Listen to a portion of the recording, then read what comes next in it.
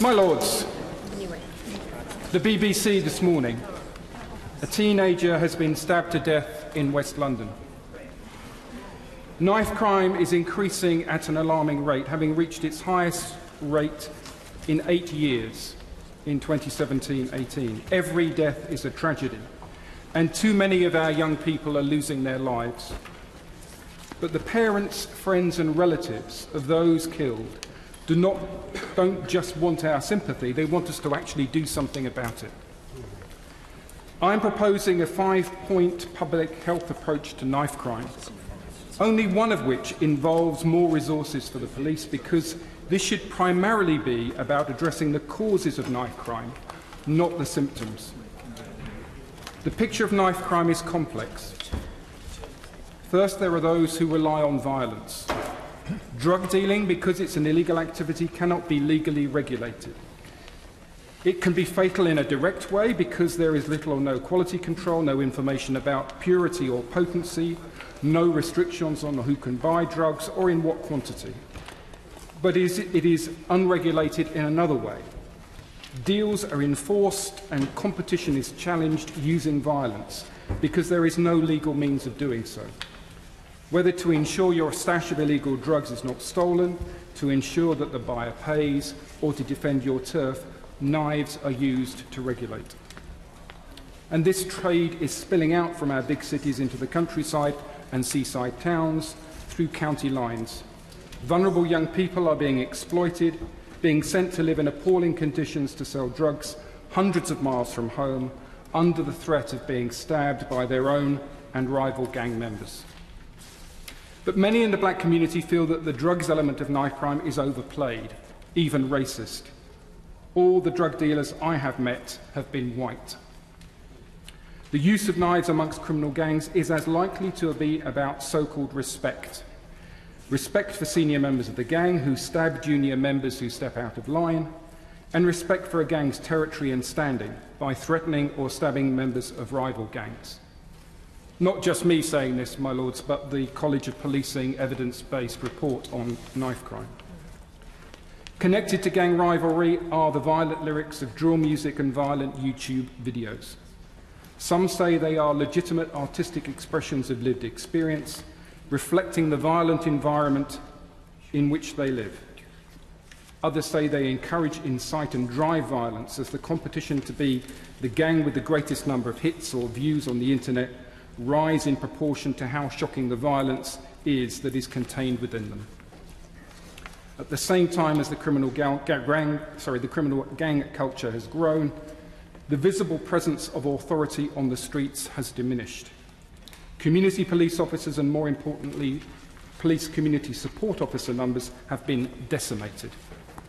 There's been a 19% real terms reduction in total funding from central and local government to police and crime commissioners 2010-11 compared to 2018-19. Central government funding for commissioners has fallen 30% in real terms since 2010-11. Since the peak at the 31st of March 2009, police officer numbers have fallen by 21,365 officers, over 14% as at the 31st of March 2018. The number of police community support officers, the bridge between the police and communities, has fallen by 7,127, a reduction of over 42%. My Lords, I am a member of the Knife Crime All-Party Parliamentary Group, ably led by Sarah Jones MP, and we've heard from young people involved in knife crime about the impact of these cuts and the impact that it's had on them. One told us that she used to feel safe when she saw Safer Neighbourhood teams, who worked out of her local police station. The Safer Neighbourhood teams, 1 sergeant, 2 constables and 3 PCSOs in every ward in London, now consist of 2 officers per ward, provided they are not on their day off, on holiday, off sick, on maternity or paternity leave. There is no backfilling. That same young woman described her term in Holloway Prison as the best time of her life. Detention is no deterrent, and knife crime prevention orders work against a public health approach, potentially criminalising more and more young people. The second group of knife carriers are those young people who believe they need to carry a knife to protect themselves from those who rely on violence because they see no visible uniformed presence on their streets. Even if the police were there, many believe they are not there to protect them. Many in the black community still feel that they are over-policed and under-protected, that the police are only there to stop and search them or arrest them, even when they are innocent. Blanket Section 60 operations simply add to that perception. Community policing is not just a visible deterrent to criminals and a reassurance to victims. It enables community intelligence to more accurately target stop and search on those who the community know are the knife carriers. Policing carried out with the community, not done to a community. Some noble lords, including the Minister, may say that they do not recognise the scenario that I'm describing, and it's easy to ignore the reality when the violence is largely contained within these communities, rarely spilling out to disturb the likes of you or me. But I've talked to young people who live in these areas. I have worked in these areas, and I still live in one of these areas, and I recognise what young people are describing. So what makes young people join gangs? At an individual level, many of these young people are suffering from adverse childhood experiences. Domestic violence, abandonment through divorce or separation, a parent with mental health condition, being the victim of physical or sexual abuse or neglect, either physical or emotional, where a member of the household is in prison, or growing up in a household where adults are experiencing alcohol or drug misuse problems. Many have grown up in a situation where violence is seen as the normal way to resolve problems, where bullying and misogyny are normalised, where involving outside help is alien. When members of the APPG visited the only young offender institution in Scotland, without exception, the inmates have experienced multiple ACEs. Young offenders are invested in Scotland. They are counselled about their adverse experiences. A resident police officer explains that the police are there as much to protect them as to lock them up. A woman's refuge worker explains what normal families and healthy relationships look like. Some of this emotional neglect, not being made to feel loved, wanted and belonging, is not the fault of hard-working parents, some of whom must do multiple jobs, working 16 hours a day, 6 or 7 days a week, to pay the rent and put food on the table. They simply don't have the time or the energy to do what they want to do for their children, to do what their children need and want from their parents. Many children do not belong to a school community either. Whether it is a rigid traditional education that fails to engage all pupils, or whether ACEs result in disruptive behaviour, many find themselves officially excluded from school or informally off-rolled. School performance targets result in schools taking the easy option of jettisoning so-called difficult pupils. On the APPG's visit to Scotland, to Glasgow, the number of pupils excluded from school in the city was less than the fingers on one hand. In the London Borough of Croydon, more than 1,500 pupils have been excluded from school in recent years, and that's just one London borough. I want to suggest 5 priorities for government action. First, we need to tackle in-work poverty by mandating the real living wage and providing support to parents, the support that they need in order to provide for their children, through such things as children's centres and Sure Start. Councils have suffered a 77% decrease in government funding between 2015-16 and 2019-20. Second, we need to provide safe and healthy alternatives to criminal gangs by properly funding youth services, outreach workers, and the kind of modern youth clubs that really engage young people. Charities and sports clubs need to have long-term core funding, which local authorities used to provide, and churches, mosques, synagogues, gurdwaras, temples, and others that provide somewhere safe for young people to go should be acknowledged, and they need to be supported and encouraged.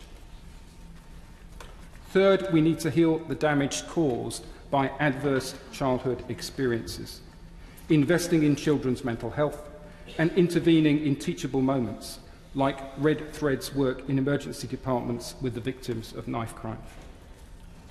Fourth, we need to provide truly inclusive education where no pupil is left behind. Compulsory sex and relationship education for all pupils without exception needs to include teaching the violent, exploitative realities of criminal gang membership, like the excellent work done by the charity of which I am patron, GAV. And finally, we need to create an environment where communities and the police can unite against knife crime by restoring community policing. My Lords, the situation is far more complex than I have been able to outline in the time available. I hope noble Lords will add to my necessary limited opening to this important debate. But, my Lords, I must emphasise that this is not a Liberal Democrat plan. This is the result of me being a member of the all-party parliamentary group on knife crime under the excellent leadership of Sarah Jones MP. And if noble Lords have had the chance to look at the Bernardo's briefing that noble Lords will have been sent in relation to this, they will recognise a lot of what I have said in my opening. And as I have just previously mentioned, the briefing, the evidence-based briefing of the College of Policing, which talks about heavy-handed stop and search resulting in it being less likely for communities to come forward with the vital intelligence that police forces need. How, even though it is not a direct proportionate between crime reduction and the number of police officers, once you get below a particular level of policing, criminals feel that they can act with impunity, and victims of crime feel that they have no choice but to defend themselves.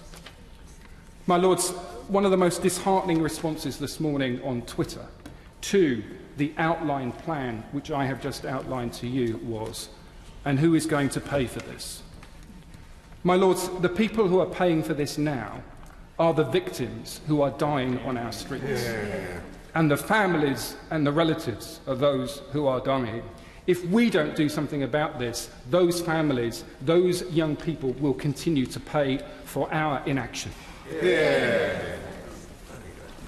My Lords, I want to commend the noble Lord Paddick for seeking the debate on this very timely subject, and for his wide-ranging and comprehensive way he introduced it. I also commend him for the piece he wrote on this subject for the latest issue of the House magazine. In this article, which I am sure that many noble lords will have read, Lord Paddick describes the complexity of the knife crime phenomenon and discusses both its underlying causes and its potential solutions.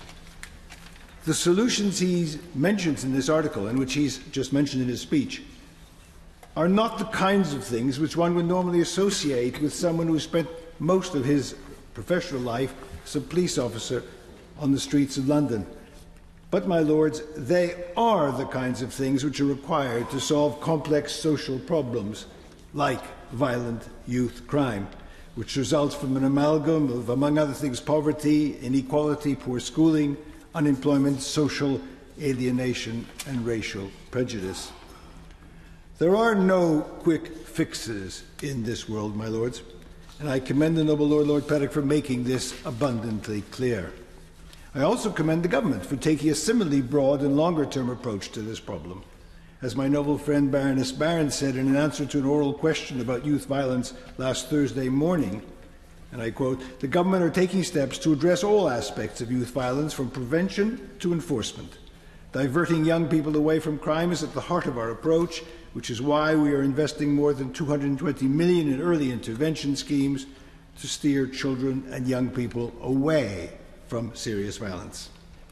How refreshing to hear a minister discuss a complex social problem without either minimising its significance or promising to deal with it almost instantaneously without giving any indication about how this is to be achieved.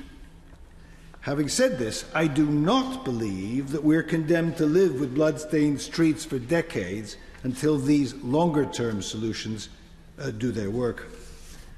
Although tackling the underlying causes of social violence will take time and money, I believe, on the basis of my own experience of working both in New York and Philadelphia police departments from 1996 to 2004, that the level of violent crime on our streets can be significantly reduced in the short term by proactive policing based on good intelligence, adequate resources, well-developed strategy, and effective tactics and leadership. But we don't have to look overseas for examples of successful policing operations. The recent success of our own Metropolitan Police in tackling moped crime is an excellent example of how effective policing can eliminate within weeks problems which have reduced whole communities to abject fear of public spaces. That's why I believe, my lords, that what's required to tackle our present knife crisis is a two-pronged approach. A longer-term strategy focused on underlying social problems of the kind which the noble Lord Paddick has mentioned, as well as short-term tactical action based on high-quality, proactive and innovative local policing using good information and good technology. I say local policing because I believe that violent crime on our streets is most effectively tackled by local police forces acting with the support of their local communities. There are two main reasons for this. First, street crime is basically a local problem. Although it's now widespread, it doesn't affect every city or town to the same extent. Even within a single county, there are major differences between one part and another. As Matthew Ellis, the PCC of Staffordshire, said in a press release only yesterday, announcing new measures against knife crime, although some places in Staffordshire have an issue with knife crime, most places in the county do not. Second, effective policing depends critically on community cooperation. Even American police chiefs, whose approach to policing is often derided in this country as overly aggressive, recognize that community support is the foundation of community safety. Bill Bratton, for example, who dramatically reduced crime as chief of police in both New York and Los Angeles, writing about knife crime in London in a national UK newspaper, said it's not a matter of simply putting more cops on the streets, although he called for more cops on the streets. It's a question of what they're doing on the street. And I quote, "You don't want them just being seen enforcing all the rules and regulations. You want them interacting with the community. They need to be developing a relationship with the community that allows an intimacy of understanding." It's only when such an understanding with the community has been established that police operations like stop and search can be effective. Without this understanding and rapport, police officers carrying out this basic policing operation are often seen as an occupying army. That's why I urge the government to adopt this two-pronged approach to knife crime. A combination of national policies, programs, resources and leadership aimed at tackling the underlying complex social issues which lie at the heart of the problem, and local policies, programs, resources and leadership aimed at tackling the immediate problems on our streets. The good news, my lords, is that our local police and crime commissioners and their forces are more than able to rise to this challenge. And not only in terms of tactical policing operations, but also in terms of imaginative social problems involving local schools and local doctors. I wish I had time to tell you about some of these programs, such as those developed in Norfolk by PCC Lauren Green, in Bedfordshire by PCC Catherine Holloway, and Staffordshire by PCC Matthew Ellis. My lords, I believe that knife crime is best tackled by our national and local institutions working together. I feel very strongly about this because I fear that a new Prime Minister, whoever he may be, will wish to demonstrate the smack of firm government by taking personal control of the fight against knife crime and directing it from number 10, what I call the Tony Blair approach to fighting crime. I don't for a moment oppose all interest in this issue from the centre. Indeed, more funding from Whitehall is always welcome and useful, provided, of course, it's distributed to those programs and forces which have most need of it. What I fear is operational direction from Whitehall.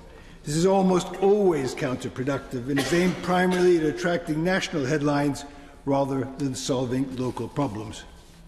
My lords, our present arrangements for ensuring local community safety are more than fit for the purpose of tackling the problems of knife crime effectively and sensitively. There's no need to develop new arrangements for this job. Let's simply provide those who are doing the job with the support they need to do it.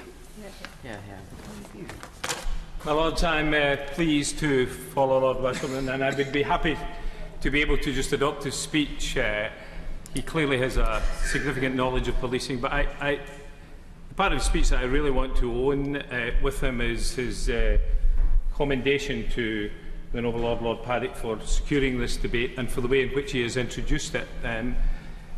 Clearly I follow two speakers who have had significant knowledge of policing, and I don't intend to try and compete with that, and I think that we're going to find ourselves in a debate here in which there's going to be violence, but it's going to be violent agreement with each other. However, and I feel qualified to contribute to this debate because before I was elected to Parliament, I spent about 25 years practising law in the west of Scotland.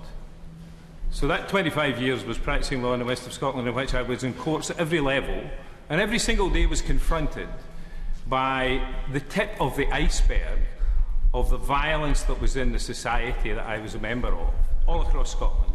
The levels of violence were horrific, and the repetition of that violence, I mean, in only 25 years can tell you in the court I most practised in, I saw the same names coming up generation after generation, behaving in exactly the same way and producing the same damage to their own family and to others. And there was a general sense of resignation that that was just the norm. The combination of these things, nobody was going to ever be able to shift it. And when I became the Member of Parliament for Cormack and Loudon, for a period that didn't change. But then a police officer called Carnahan came on the scene. And he essentially was appointed to the position that most people would, I think, who don't know about policing, recognise as he was the Taggart of Scotland. He was in charge of Strathclyde's police murder squad. And I met him, and he transformed the way in which, even after a quarter of a century of knowledge of this, I looked at the issue of violence. It was a remarkable event for me when I met him and Karen McCluskey, who worked with him and who started what is now referred to as the Violence Reduction Unit, but had another more sophisticated name, but that doesn't really matter.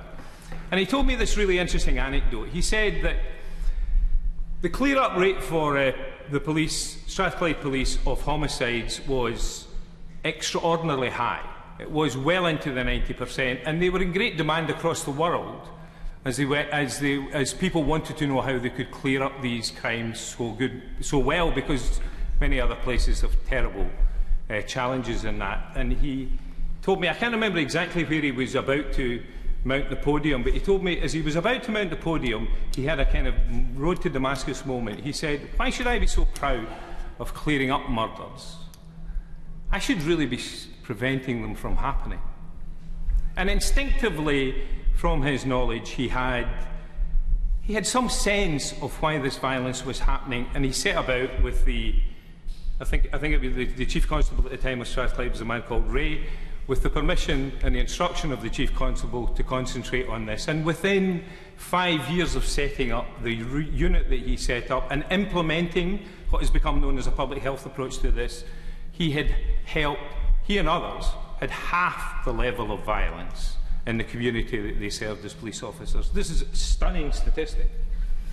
And in preparation for this debate, I came across an interview that he gave recently, because he's been very busy with visitors from London and from the south, as he explains to people, including the Mayor of London and others, how he did this. So he was interviewed at length, and this interview, I commend to everybody, is published in Inside Politics on the 10th of May 2018 as part of the online version, I think, of the Holyrood magazine. So this is an extensive interview in which he, in the current context, explains this. And I have no intention, because I don't have the time to do this in any event, but there is a sentence in here which is compelling. He said, when people came, first of all, he thought that they were looking for some sort of magic bullet, and there was none. You know, this was If we were to reduce violence, it was a complicated approach that would have to be taken to it. And they were shocked by the fact that the level of violence still in Scotland is appalling, but that it had been halved in a relatively short period of time was the point that he was making. There was still much more work to be done, and in no sense is this man complacent about this. I quote one sentence to you from this, which I think is crucially important, and is the lesson that if people take this away, it's not nearly a sophisticated approach to it, but it's a very strong truth. He said, I quote, I said to them, you need to get past the crime figures. Stop talking about knife crime and talk about violence and try to understand the patterns. And then he goes on in this, and you could read it for yourself, he goes on in this as to what he means by that. And he pushes back against those people who suggest that this phraseology diverts attention away from victims and from the consequences of crime, because it doesn't. He said, I would never give up on all of these issues, all of the aspects of this which the Noble Lord Paddick and Lord Wasserman have identified that are important to individual communities and to their safety. But the most important thing is to learn from that. And I just say to you, from having grown up in this environment, that was done in the most difficult environment I can imagine, to try and shift the pattern of violence. And if it can work there, despite the complexities that we will hear about in this debate, it can work elsewhere. The second point I want to make is more a point for the House in some senses than it is for this debate.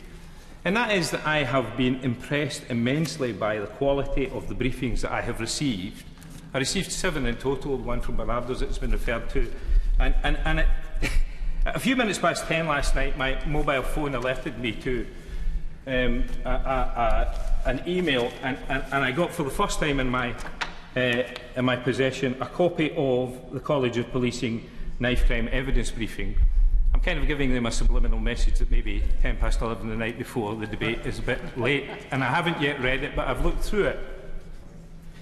But it occurred to me as I was doing this and thinking about this, I can't do justice to any of these briefings I've received, but they're all full of great stuff. So it just occurs to me that, I mean, we're searching constantly in Parliament to find a way to be relevant and to bring people into... Why don't we, in relation to every single debate, open a portal for those who wish to brief and engage in the debate? It would have to be moderated, post their briefings. And then in real time, they can be considered by people who go back to this, relating to it. It would stop any of us having to read them in. It would stop any of us having to give them name checks. They would all be part of our deliberations. And then, you know, in this environment we're in, it would be a very good thing to do.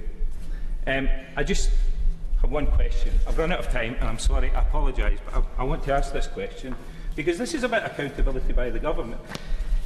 I've been trying to follow what the government are actually doing in terms of strategy and plan in relation to violence.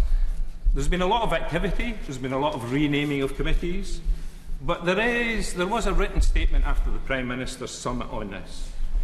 The last paragraph of that written statement says that the deliverables of the summit represent an increased programme of work across government. It promises to do some things which I hope the Noble Lady the Minister will do in her summing up. It promises to keep the Parliament updated, it promises a plan of action, and it promises some detail as to how the government is going to go forward. So we know the strategy.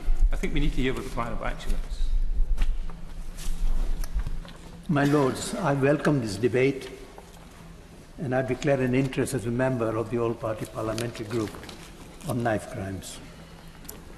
My Lords, the incidents, and to a lesser extent, the nature of crime may vary from place to place and from generation to generation. But crime is something with which all communities have to come to terms in their own way and devise appropriate strategies. Over the years, we have learned much about the underlying causes of crime and a good deal of research into the effectiveness of various responses. My Lords, overall, most research has tended to refute rather than confirm about hypotheses about the causes of crime and the effectiveness of punishment and treatments. In essence, public and political mood is conditioned by hunch, gut feeling, and media hype than by outcomes of detailed research. My lords, knife crime has achieved much publicity in recent times. There is a widespread public perception that our society is becoming increasingly lawless. This is supplemented by statistics of offences recorded by the police.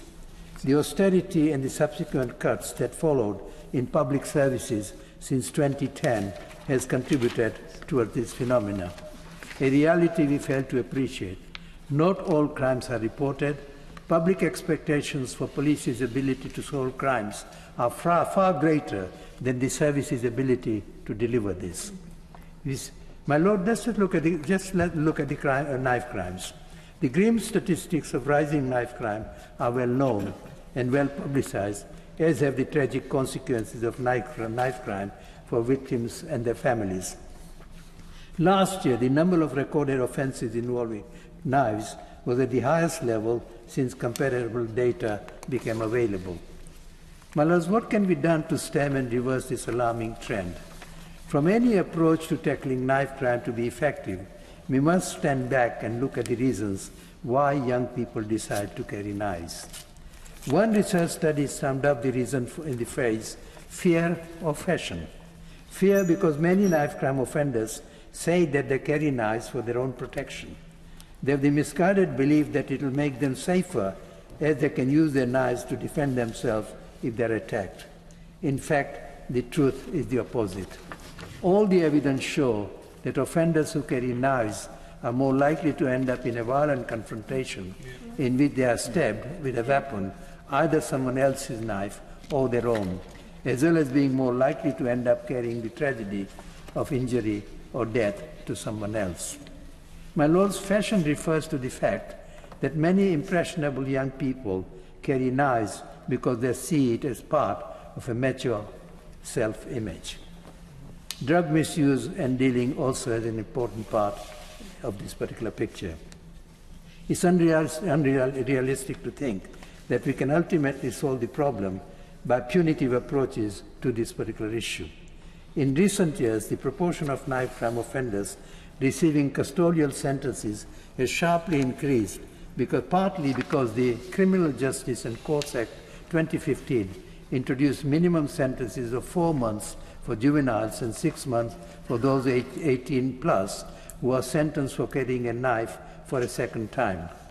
However, this has not stopped knife crime from rising, nor have increased in the stop and search policies that we've adopted. Research study after research study have found little correlation between the use of stop and search and the rate of knife crime or violence generally. My lord, and the resentment which the heavy-handed and racially disproportionate use of stop and search produces in young people all too often drives them into the arms of gangs rather than the opposite. So we need to look at more constructive solution to the problem. Custodial sentences are inevitable for offences which have caused death or serious injuries to victims. But I can see little point in passing short custodial sentences on many of the young people who have been apprehended or carrying a knife. Short custodial sentences are commonly agreed to be the most pointless and ineffective sentences which courts can impose. They have much higher reoffending rates than any other form of sentences.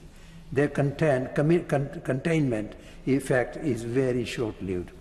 They are not long enough for any sustained attempt at rehabilitation in custody, as they do not provide enough time for an offending behavior program, a drug treatment program, or a vocational training program. My lords, however, they are long enough for offenders who have stable accommodation to lose it, for those who have jobs to lose them, and for those involved in education or training courses to lose the chance of completing them. This means that on release, these offenders are more likely to be homeless, jobless, and not involved in training or education, all things which increase rather than reduce the likelihood of offending. Moreover, young offenders can all too often react the wrong way to a short spell in custody by deciding that they have to live up to a hard image in front of their peers. For all these reasons, short custodial sentences can often do more harm than good. A demanding community centres is much more likely to provide the opportunity for intensive work to tackle the attitudes which lead offenders to carry knives. Yet the community sentences has been falling. The approaches which are the most likely to change young people's attitudes to carrying knives are programs of intervention which show young people the real consequence of this misguided way of thinking. Many of the most effective interventions are those which involve former offenders who have now matured and see for themselves the awful negative consequences of carrying weapons.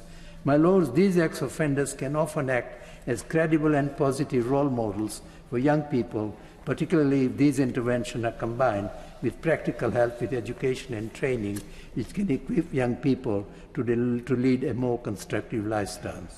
Any available funding to tackle knife crimes would be far better spent on funding more intervention of this kind than any other approach to this particular problem. And this approach would be more likely than any other to reduce the number of families whose lives are blighted by the appalling consequence of young people's willingness to carry knives. My Lords, I too am grateful to the noble Lord Paddick for obtaining this debate, but also for his excellent analysis of some of the causes and indeed the work that's been done on how we might address them, which is a holistic approach.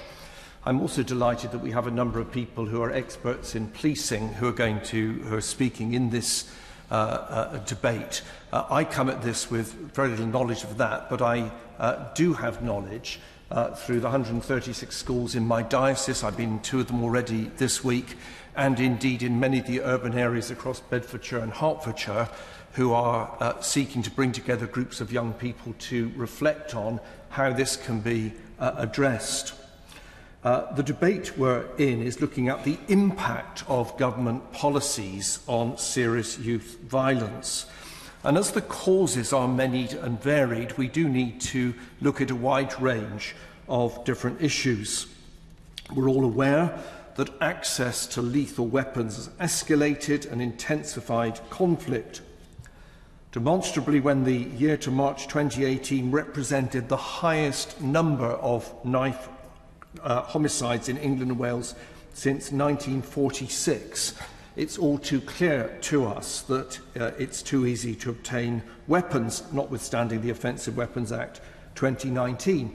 And indeed with previous problems, for example, with acid attacks, we're aware that simply removing one way of attacking other people doesn't necessarily immediately solve a problem.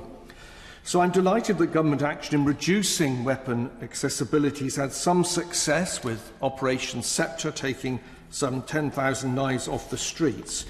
Yet piecemeal approaches will never be enough.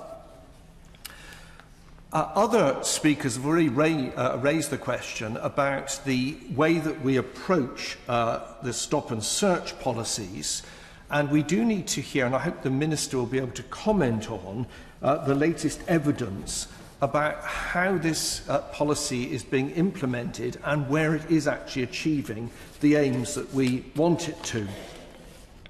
Assessing government policy's impact requires an appreciation of the complex and interlinked factors that drive young people into violence. As Centre Point has said, there are many factors driving youth violence, whether it's poverty, exclusion, disadvantage, or other situations. It is nevertheless significant that 21% of young people convicted of possessing a knife were people who'd been excluded from school, and lack of children's support generally, whether due to the cut of 62% in council early years service spending since 2010, or the loss of more than 1,000 Sure Start centres, or the rise in school exclusions, are all contributing factors in serious youth violence. If we do not provide children with support in their lives, whether in their communities or at schools, we risk alienating them from participation in wider society. I therefore welcome the Home Office working with Ofsted and the Department for Education in focusing on the risks surrounding crime and exclusions. All children deserve education, opportunities and support, as they all have the potential to contribute to the good of society. If young people are going to play a full part, it certainly means they must have access to employment. And that's why we must consider the impact of government policies on tackling unemployment. I'm sure, like many other members of this House, I'm shocked that young people from black and minority ethnic backgrounds are almost twice as likely to be unemployed than their white counterparts. I wonder if the Minister could explain to the House what impact government policy is having in addressing this specific issue. Communities have a significant influence on the people in them. I note the views of the Children's Society, who produced one of these briefing papers, who say children carrying weapons should be seen as a child protection issue which needs a safeguarding response. A whole system approach must include all government departments. Young people thrive best when their lives are given validity through positive community affirmation. Yet when young people feel they've fallen short of being worthy of affirmation, the power of society as a redemptive force is crucial. With a presence in every community, we in the churches and from these benches want to play our part in combating serious youth violence. In just a couple of weeks' time, the General Synod of the Church of England will be having a debate on this subject, during which the Reverend Canon Dr. Rosemary Mallet, a prominent campaigner, indeed a parish priest in an area that's seen a great deal of serious youth violence, will be calling on parishes to open doors of our churches for after-school hours to make safe places. This type of community-led action is about providing safe spaces for the young, who sometimes can view the church or indeed other religious premises as a neutral group. Perhaps this is why the capital city's busiest knife amnesty bin is in the church in St John's, Hoxton. And we want to explore how we too can play our part to help with this. We're not blind to violence. We see its impact on our streets, in our parishes, in many urban areas. It's been widely reported in the press in the last week that some churches in my own diocese in the centre of Luton, inspired by the words of the prophet Isaiah, "They shall beat their swords into ploughshares and their spears into pruning hooks," have been reclaiming knives that have been delivered through a knife amnesty, and have made a striking sculpture of a phoenix rising from the ashes. Just like the phoenix, communities can rise together. My lords, this is much bigger than just unemployment, much bigger than just policing. We need to try and engage everybody we possibly can at grassroots for a much wider debate and much wider society ownership if we're going to address this problem, which is causing devastation to so many individuals and families across our nation. My Lords, I'm delighted to be able to add my congratulations to the noble Lord Paddick for introducing this debate and for the manner in which he introduced it. But I'd like to pick up many of the points made by the Right Reverend Prelate in a very thoughtful and interesting speech a few moments ago. My Lords, I've been reflecting very much over this last week on the years that I have been in Parliament, because last week, marked the 49th anniversary of my election in June 1970. And in thinking about this debate, I've been reflecting on some of the great changes that have taken place in our society during that time. And there are three in particular that stand out. I'm not making value judgments, I'm merely stating facts. The family has changed very much in that period. And what was then the norm is no longer the norm. The drug culture, which has grown up over the last years and to which the noble Lord Paddick referred in his opening remarks, is something that was unknown in 1970. And another enormous change is, of course, the advent and the prevalence of social media. Because without social media, the county lines to which he referred could hardly exist. And we are having to cope with a very different sort of society than existed when I was first elected to Parliament. And of course it's very right that we should talk, as we have today, of proactive policing and community policing. But although he did not use the exact words, the Right Reverend Prelate, the Bishop of St. Albans, was in effect saying to us, and I believe very strongly in this, that prevention is better than cure. And what we have to do is to try and develop a culture where the use of a knife in violence becomes something that is just not contemplated. It'll take time, but I believe it has to begin in the home and it has to begin in the school. And I have been very critical many times in your Lordship's house about the deficiencies in careers advice in schools and in citizenship education. I do believe, and I've mentioned this before, that every young person leaving school in our country should have had to do some community service during his or her last year in school. And whether that is taking meals to the elderly, looking after the young, or whatever, does not particularly matter. But community service, putting something into the community, should be, frankly, obligatory. And I would like to see every young person leaving school going through a citizenship ceremony, rather like those who take British nationality. I've attended some of those ceremonies, and they're very moving. And the people taking part are very serious about what they are doing. And I think that every young person should go through something like that, because citizenship education should not only prepare them for a world in which they will take part by voting, by participating, by, in many cases, one would hope, answering the call to public service, but it should also make them realize that they have rights, yes, but they do have responsibilities and duties.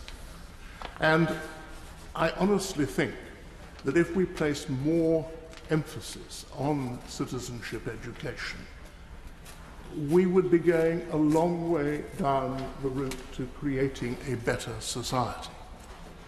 I also thought that the remarks made by the noble Lord of Delakia about short sentences were so very pertinent. Wherever possible, young people should be kept out of institutions. I had a young offenders institution in my last constituency. It merited a very damning report from the noble Lord Ramsbottom when he was the Inspector of Prisons, and it pulled itself up very considerably, and he was then able to give it a much better report. But a lot of many of the young people in that institution became nurtured in crime by being there. And when I was chairman of the Northern Ireland Affairs Committee in another place, I saw something of the positive effects of community restorative justice.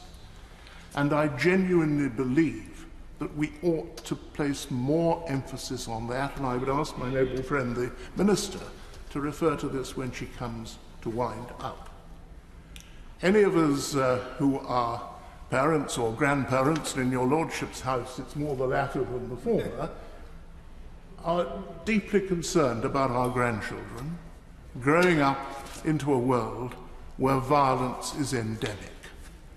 And it should be our collective, not just wish, not just endeavour, but determination to try and ensure that future generations of school children leave school with a sense of belonging to a community, with a sense of feeling they have an obligation not only to receive but to contribute to that community, and realizing that violence of the sort which we've been reading of in the press this very week, is a completely unacceptable way to behave. As my noble friend Lord Paddick has said in opening this debate, there are many facets to the horrors and challenges of knife crime. One of these is that there is an established link between the very large cuts to local government funding and the increase in knife crime. And at this point, I wish to remind the House of my relevant interests as a local councillor and Vice President of the Local Government Association. My Lords, in February this year, a group of major children's charities, Action for Children, Barnardo's, the NSBCC, the Children's Society and the National Children's Bureau, produced a joint report on new analysis of the research they had done on local funding per child. And this is what they found.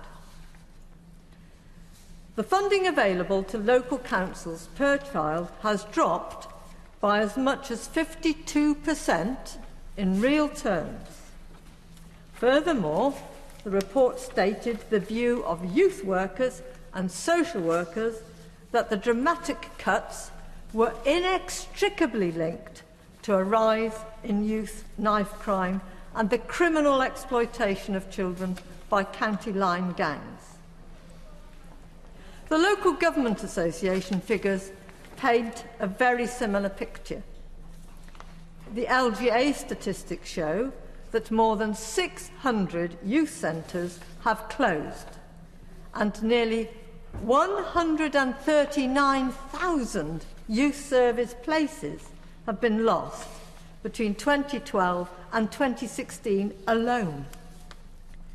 Councils were forced to cut spending on local youth services by 52%, from £652 million in 2010-11 to £352 million in 2017-18, as a direct result of government cuts to local government funding. And the sad fact is that the statistics also demonstrate that early intervention by youth services and youth offending teams, which I'm surprised nobody's mentioned so far today in the debate, can and do significantly reduce the number of young people who become involved in criminal activity, and knife crime in particular.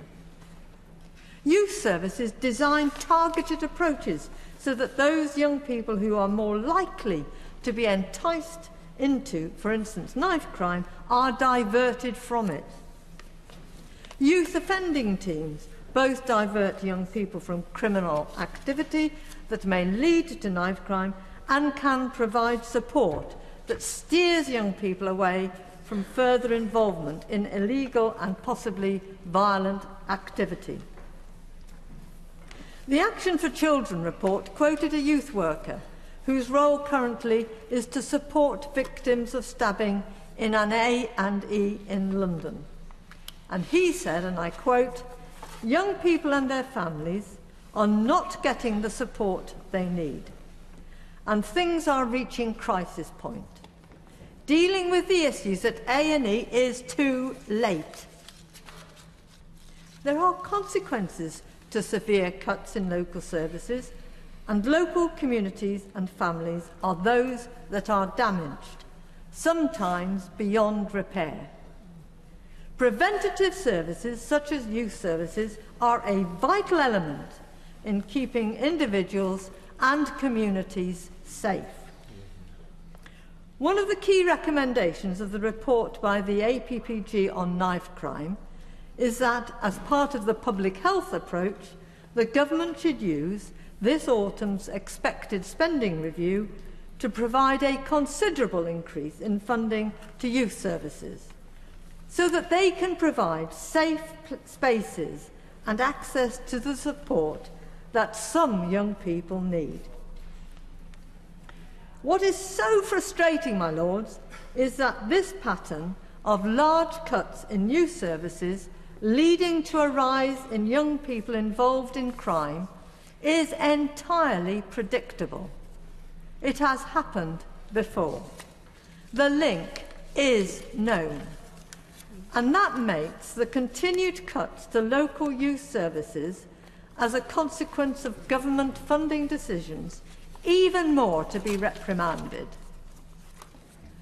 The government has at least responded in a piecemeal way to the knife crime crisis by providing additional funding to police services. In West Yorkshire, ad hoc funding has enabled early intervention and prevention work with young people, schools and communities to tackle knife crime. Disappointingly, though, the funding is one-off, and therefore there is no sustainability either in the funding or in the prevention work. It is as if the government sees an horrific problem and throws some one-off funding at it in order to reduce the critical media headlines. What it should and must do is to provide continuing year-on-year funding to local government to provide the intervention and prevention work that will turn lives around, keep young people safe, remove the trauma of violent knife crime from a community, and enable young people to turn away from knives. And the win for the government is that this approach costs the public purse less in the long run. It is a win-win. The only thing that is surprising is that it is taking the government so long to accept that this change is absolutely essential. My Lords, I too would like to congratulate Lord Paddick for enabling us to debate this incredibly pressing issue. And I should declare my interest as the co-chair of the All-Party Parliamentary Group for Drug Policy Reform, because that is a subject I want to refer to. Perhaps the most devastating of the many statistics in the first House of Lords Library briefing was the fact that the numbers of under-16s admitted to hospital has increased by 93% since 2012. Really quite devastating figure. The government is clearly worried about this and has introduced a wide range of initiatives.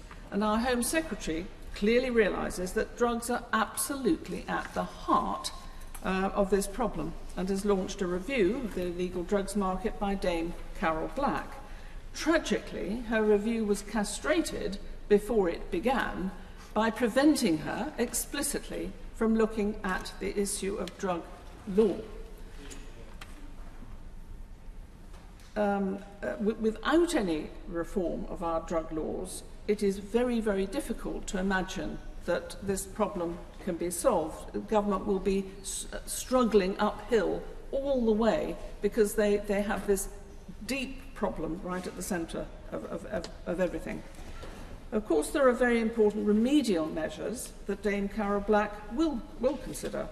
The need to reverse the cuts to drug treatment services, for example. The need to reverse the swingeing cuts to local authority budgets, which of course has led to closure of youth services, as Baroness Pinnock has outlined so very, very strongly. These services offer activity, support, and indeed just a little bit of hope to these very vulnerable people. I haven't seen any mention of the need to restore the budgets of schools to enable them to re-employ assistants, school class assistants, and indeed others, to work with these vulnerable children. I only heard this morning that a school has had to cut out completely its volunteer programme. It must cost, hate me, I mean, almost nothing, and yet they've had to destroy that volunteer programme to try and make ends meet. And it is these class assistants and volunteers who work with the most vulnerable children who have behaviour problems and who, without that support, are excluded from school. And we've heard the most appalling numbers of exclusions over the past 10 years or so. Alongside these policy disasters, which urgently need to be reviewed, in my view, are the cuts to the benefits budget, which have left youngsters looking for some money somewhere. And of course, it doesn't take them very long to find the illegal drug dealers. and a veritable gold mine if you're prepared to take a bit of a risk. The Children's Society report on knife crime points to another policy needing revision, the knife crime prevention orders. Branded as preventative, these orders are in fact targeted at children who may themselves be the victims of exploitation. As the Right Reverend Prelate has already noted, the Society rightly points out that any child found carrying a knife should immediately prompt a safeguarding response, and I wonder whether the Minister accepts that rather important recommendation. The Children's Society concerns mirror those expressed in this chamber when that bill was going through this House. And the fact is, of course, that the orders risk criminalising young people and pushing them further from support rather than the other way round. And again, does the Minister accept that analysis and the need for revisiting that piece of legislation, or at least the regulations within it? But even with these policy changes, if they do occur, the government will be working uphill, as I've said, unless it is willing to look at the evidence of the relationship between our drug prohibition laws and knife crime and many other societal problems, but today, of course, we're concerned with knife crime. I hope Labour Lords will bear with me if I spend a couple of minutes explaining why I have come to the view, fairly recently I have to say, that the legalisation of cannabis for adult social use would do more to deal with knife crime than any other initiative. The government seems to accept that most knife crime occurs because youngsters are caught up in drug gangs or carry knives in case they're attacked by a gang wanting to recruit them. The demand for cannabis is on a different scale from the demand for any other drug. So what would a legal cannabis market look like? The legal cannabis would be a well-balanced, uncontaminated product. Good up-to-date research has shown that that sort of product has no risk of causing psychosis. There's been a lot of publicity about, oh, cannabis causes psychosis. No, it absolutely doesn't. The illegal stuff does, but a legal product would not. The only other possible risk of cannabis is of inhibiting brain development in children. If legalisation led to more children taking cannabis, I would not support it. But if we look at the US evidence, it suggests that that is simply not the case. In Colorado, the use of cannabis by teenagers has actually fallen. In other legalising states, it has remained much the same as it was before the change in the law. If the supply of safe cannabis were regulated and available only in pharmacies or other legal outlets, the illegal market would largely collapse. Yes, skunk would continue to be available from the drug dealers, but if young people could get legal stuff safely from somewhere else, then children would not find their way to those illegal drug dealers. No doubt children would get hold of the legal product. They get hold of alcohol, after all, but it would be a very considerable amount safer than what they're taking at the moment. So the important point is that the cannabis they got hold of would not be skunk. Absolutely crucial. Skunk is indeed horrible, dangerous stuff. And what about Class A drugs? We don't know the proportion of cannabis users who go on to Class A drugs, but we do know that the gateway effect is absolutely crucial. And this would end. There would be a separate market for legal cannabis, and there would be a different market for illegal drugs.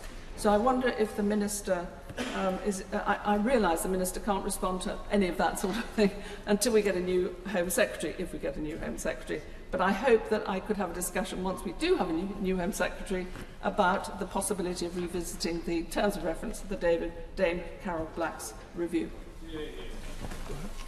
I declare my interest as Vice President of the Local Government Association. We've heard too many of the harrowing statistics about knife crime, which is akin to a modern plague on our society. Many speakers have informed us of the awful impact of knife crime.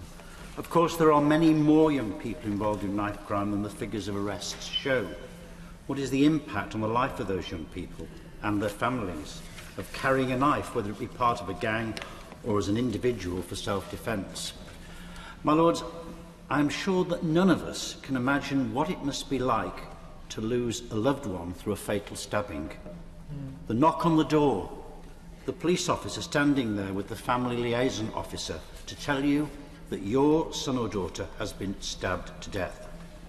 I want to spend my 7 minutes drawing on my experiences in local government and education to try and understand what is going on and why this is happening, and perhaps how we can prevent it.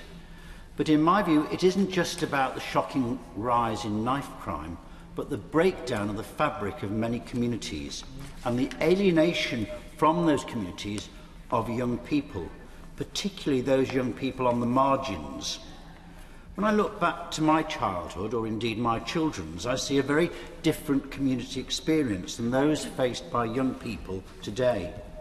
Many young people in school, and quite a few who aren't in school, of course, will grow up without being able to join a local youth club, unable to go to the after-school club, as most of them are paid for now, without a local library, unable to afford to go to the leisure centre or swimming pool, never seeing a detached youth worker or indeed a neighbourhood bobby or community police officer.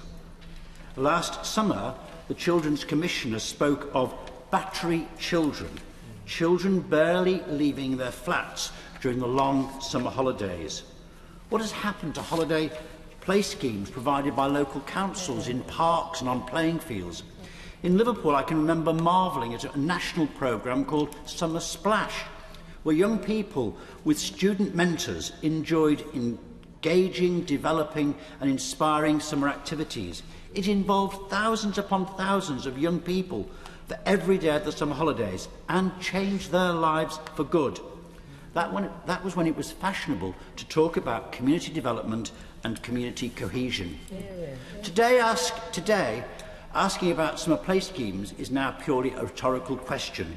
Local authority budgets, as we've heard from Baroness Pinnock, have been so reduced there is no money left to provide for these positive activities, which are now seen by local authorities as unaffordable luxuries. My lords, many children are growing up in communities where the only contact with the local authority is if they come to the notice of social services, indeed the fourth emergency service. Local councils are having to cut statutory services, let alone sustaining more positive services that can provide or developing policies for community development and community cohesion. My lords, you may be wondering what all this has to do with knife crime. Well, nothing directly. But what I'm trying to lay out is a sort of community that some people, too many people, grow up in. What we have succeeded in doing is to fragment and destroy much of the fabric of local communities. In tandem with dealing with the immediate, we must attempt to rebuild the infrastructure that will offer children and young people a range of positive activities that offer an alternative to the violent gang culture that in some parts of our cities is becoming normalised. I'm sure that the £40,000 annual cost of a place in a youth offending institution would more than cover the cost of a youth worker. Ensuring that just one young person a year did not stab someone is surely worth striving for. We hear a lot about early intervention. An investment in the communities of our young people growing up in is an investment that is worth making in simple economic cost-benefit terms. In human terms, dividends are far greater. My lords, this debate is about knife crime, but actually it should not be about knife crime. That is a symptom, not a cause. Why are we allowing 500,000 young people, often from the most difficult circumstances, to be excluded from our schools? The Department for Education does not know how many children are excluded, or how many are placed in unregistered providers, who have never ever been inspected. You only have to read the House of Commons Select Committee report on alternative school to realise how serious the problem is. Thousands of young people, often from the most disadvantaged circumstances, often with learning and behavioural difficulties, nothing to do, nowhere to go. It's hardly surprising that these young people are drawn into or recruited into gangs, with all that gang culture entails. Integral to that culture is drugs, violence and, of course, knife crime. Is this any way for a society to allow its young people to be treated?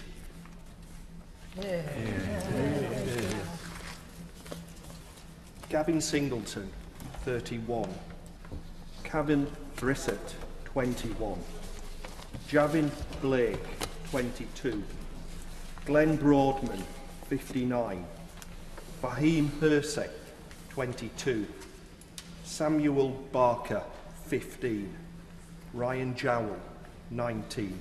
And Alan Grayson, 85. 8 lives ended early in my city of Sheffield last year.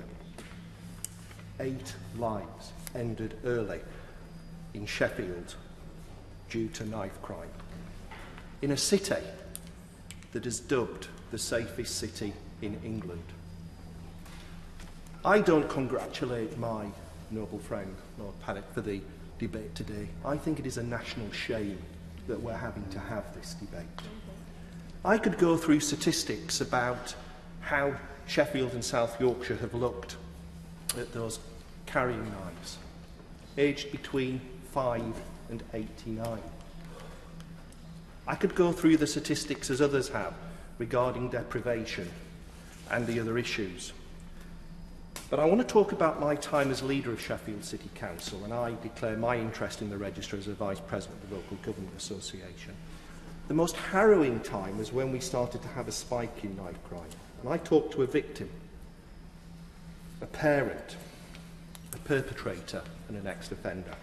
The victim, now scared to go out, and if he did, he was going to carry a knife. The parent, who I have to tell you, I've never experienced anything like it in my life, a parent who had lost their child. There is no words. It is harrowing. And the perpetrator who felt as though he had no other option. And the thing that bound them together was a lack of hope, a sense of helplessness, a sense of despair that they had no power to control how they got themselves out of this mess. And then I met an ex-offender. He was the one with hope. He was the one that had power. He was the one who felt there was a future for him. And I came away and reflected. And I have to say, government and the statutory sector in itself does not own this issue in terms of solving the problem. We have to wrap around communities rather than communities wrapping around us. That is the lesson that I have learned. This cannot be a top-down approach. And I am absolutely appalled that some of the approaches from the government is a bidding process to save lives. That is unacceptable. And I find it despicable, my lords, that we are saying that the only way to fund communities is to bid to save your children. It has to be, as my noble friend Lord, the Baroness Paddick said, it has to be sustainable funding. And one of the issues that government and local authorities should be judged on is how much of the third sector is involved. How they are empowered, how parents, children, ex-offenders are empowered to deliver the solutions. Not how statutory organisations get tick-box exercises for how they spend money. I also have to say, in my professional life, I work across the world looking at government reform. This government and previous governments are not dealing with this in a systematically joined-up way. A task force is not good enough.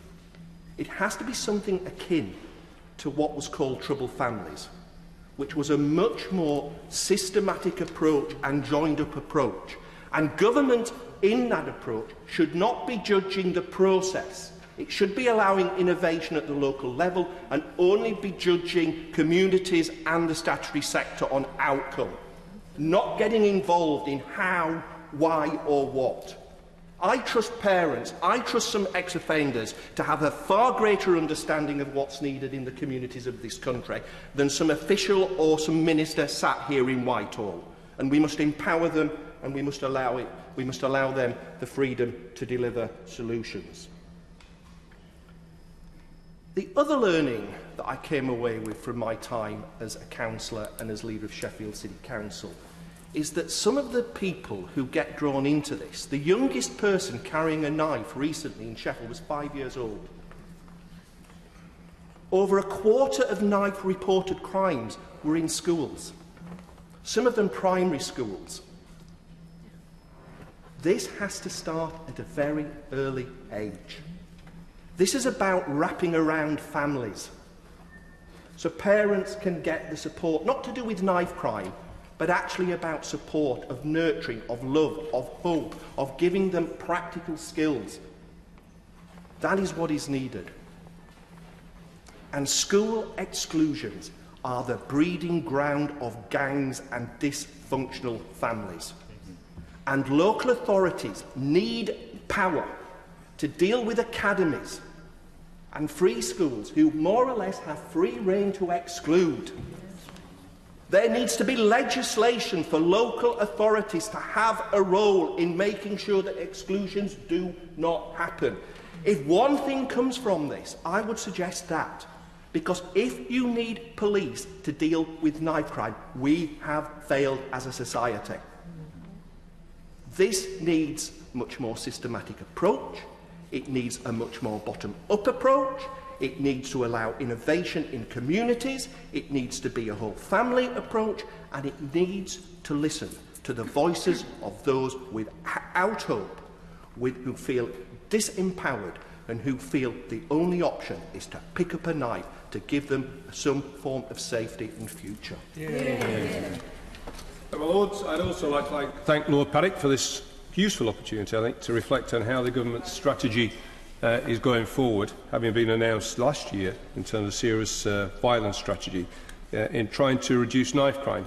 And I do believe the government has taken some useful action, which have been effective in reducing knife crime, but I do also believe that there remain significant questions about whether their approach will be successful in the longer term. Sometimes today it's felt in the debate as though there are alternates, as though we do short-term things or we do long-term things. I'm afraid the reality is we're going to have to do both, because if we don't do some of the short-term things, people die, while some of the long-term things take effect. So I think there are going to have to be some tactical responses, as well as some of the more profound strategic things. And I certainly would continue to urge the government to have a profound prevention strategy around crime, which I honestly don't think is in place. It can also be said of health, but it's certainly true around crime, which should have 5 elements around design of place and things, around drug abuse, around alcohol misuse, around mental health, and finally self-education, so that people can sometimes protect themselves from becoming victims. And although the debate has veered today, quite understandably, into looking at economic circumstances and the level of government support for individuals and people who are vulnerable, the debate is about the impact of government policy on knife crime. And while certainly economic low vibrancy can lead to more crime, this is particularly about how is that situation affecting knife crime. Why is it disproportionately causing people to stab each other, particularly young people? So I think the effective measures that have been taken are to find an extra £1 billion of something of that order for police funding, which I think is a good thing. An increase in the average sentence for those convicted of a second offence of knife crime. I know my friend Lord Paddick is not persuaded, and others are not persuaded, that prison sentences are the answer. But they certainly have to be part of the answer, where someone, as I think Lord Paddick acknowledged, if someone has been stabbed or there is a serious violence offence, then the young need to know that this is a terrible thing, and they need to know there is a serious consequence in the most extreme case. And it's only on the second conviction that this will happen. And in fact, the average sentence has risen to 8 months. And of course, the dilemma here is that someone carrying a knife before they stab someone, to arrest and to take some serious action then is a preventative measure to prevent the murder that may subsequently occur. And if we take no serious action about carrying a knife, then we will have problems. I also think the initiation of local serious crime violence units to work long-term on a public health approach, which Lord Paddick has talked about, I think is a good investment. And I'm sure in the coming years we will see the benefits. I do not necessarily share the confidence that we've heard about the data we're offered to decide whether or not things are getting better or worse.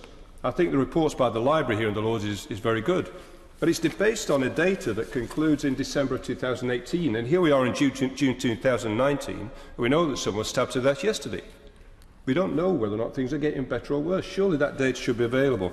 Often the statisticians want this data to be perfect, but some of the data has to be available and transparent so that we know whether things are getting better or worse. I certainly hope the government has that data, and certainly believe the police should have it, to know whether or not the action they're taking is helpful. And we also need to have statistical information, because it helps us to stop having a moral crisis about something that may actually be just a blip.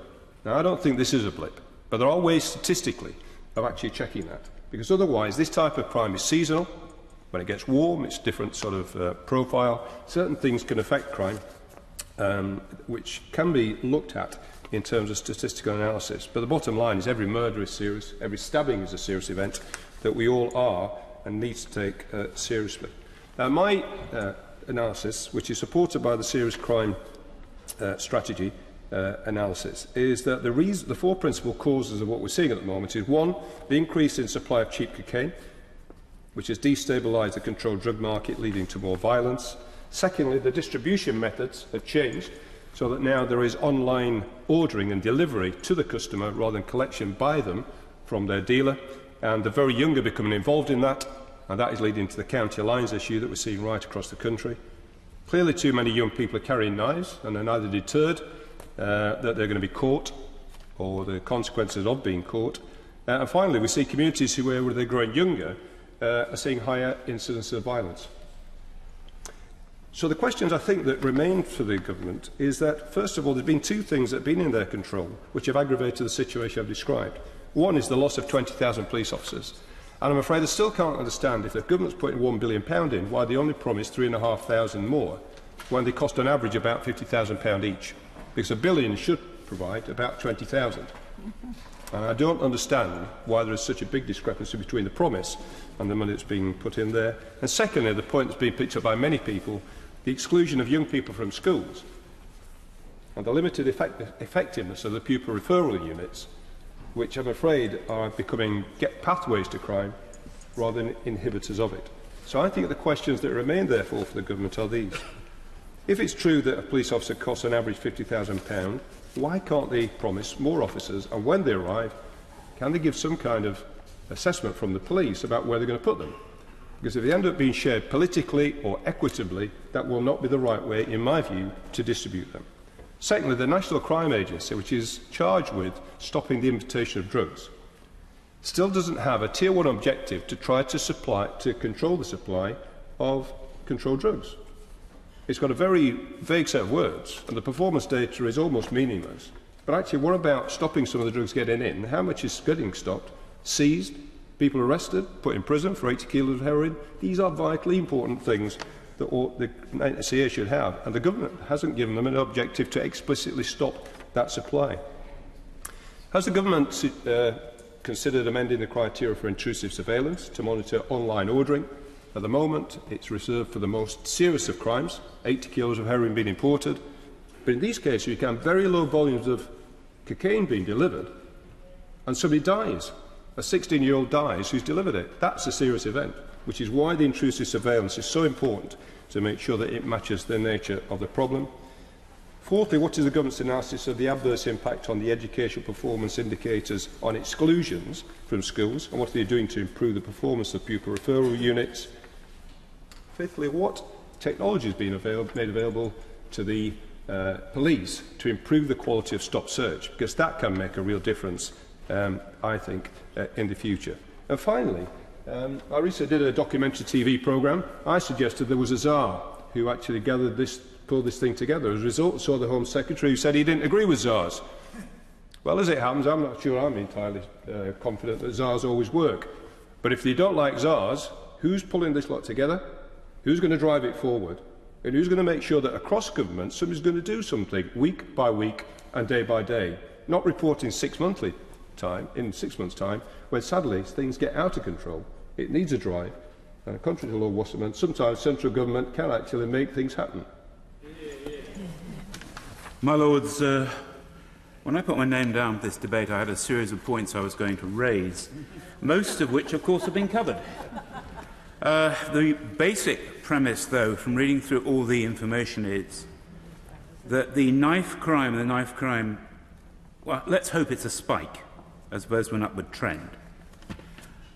It's something which merely ties into what has been happened before. The profile of the offender is almost exactly the same as it's always been. First common denominator, you're out of school by 14. That is the one that's always been there. Anybody who has worked in prisons at any time has discovered incredibly low levels of educational attainment and a fear of authority. I mean, it's only when I've been working there that I have been threatened and grovelled to in the same sentence in a youth offending unit. There are people who are difficult to reach. And one of the contributing factors is clearly the fact that in our current education system, it has become okay to get rid of your failing pupils. Off-rolled, excluded, you name it, you get rid of them because of the way we're going through here. Okay, the Minister looked shocked. I didn't say the government had done it. It has become something that schools have had to do to preserve their status. Academisation, losing your academy status, going through that argument has clearly had an effect here. There can be no real argument with that, my lords. There is something down there. You're going to punish a school, change its status if you get bad results. The pupil who is not going to get your 5 Cs, whatever it is now, 5 4s, I think it will be in the exam system my daughter is going to present to me in August. If you've got those down there, if you're not achieving that total and there is a punishment down there, the perverse incentive is absolutely there. The very good schools will resist it, but it'll still be there. Now, my lords, of course, people have always excluded themselves from school. There's always been the people who didn't like it. You don't want him there, just go away. It's always happened, but it's becoming more prevalent, and exclusions themselves are rising. So we have this lovely growth of if you want to exploit this for criminal reasons or for social reasons. I believe if I remember correctly, as my noble friend said, fashion and fear carry those blades down there. It's always been there. It is now more common. So we're going through. So we have this horrible situation where you've actually got something has become more prevalent, has become more exploited, and then gangs who are moving in to take exploitation for a criminal activity. Drugs has been mainly spoken about, but there will be other areas of activity as well. So, what do we do to try and get out of it? Well, one of the things that civil society can do is encourage those people who are very good at reaching these groups. And sport is one of them. It sounds a little bit like you're going to say, oh, if everybody played jolly good sport and had a cold shower afterwards, everything would be fine.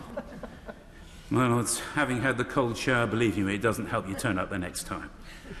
But certain sports, all of them do. They all have a cohesive effect, they have an objective, they have a discipline inside there. And bizarrely, my lords, from certain attitudes taken by the government, boxing and martial arts are the best for reaching this group. It just is. Learning how not to get punched in the nose is a great way to make sure you are less likely to get involved in violence. You are there, you have a community, you have a group, you have a reason to stay fit. If you're staying fit, you're not hanging around drinking and taking drugs on street corners. If you do, when you go into the gym, you will get hit. There we are. Great incentive for you. If you've got this there, what are we doing to encourage this? We could actually bring this into boxing into prisons, but we don't like that, apparently, because it encourages violence. My lords, possibly somebody should have a look at that at some point. But the martial arts actually are a very good way in. Other sports do it. Basketball, for instance, or other good urban sports, will actually have the opportunities as well. But the lead one seems to be boxing. Are we going to encourage these groups to actually integrate with the rest of society? There's a very good organisation called Fight for Peace. It grew itself out of the activity that based the centre I saw down in the Docklands area of London. Came out of the favelas of Rio de Janeiro. There, because boxing was acceptable, you could cross gang lines. And my lords, if you want to look at real problems when you get this wrong, look there. It's not a couple of people with knives. It's people with automatics and spare clips of ammunition on street corners, and the police go in armoured cars. So just bear in mind that it can get worse. What are we doing to help groups like this who actually encourage into their gyms and their training sessions the social workers, the people with career support, the people going down to make sure these people can re-engage. Because you have a way in. All sports have this. Boxing may have the best one. But anything that will do to build on what you're doing out there will work. Because what you're actually saying is re-engage in society. The people around you who you respect, who aren't the establishment, who aren't the teacher who failed you, they're going to be the people who come in and say, you can succeed. Bring in people who actually have the same accent as them to tell them you can succeed and help. That is a way forward. What are we doing to actually encourage these groups to have easy access to what the state can do to support and help them? This is a real question, my lords. We do it in small pockets and we say, wonderful, isn't it great, leave and don't change the rest of our activity. Ministers will have to lead this because you will actually always be punching through the Chinese walls of that's not my budget or I don't get the credit for it. I think everybody in Parliament can make a 10-minute speech on that subject any day of the week. What is the government going to do to make sure that good community projects can become part of this public health solution, which seems to be the only one we've identified? What are we doing to make sure it happens?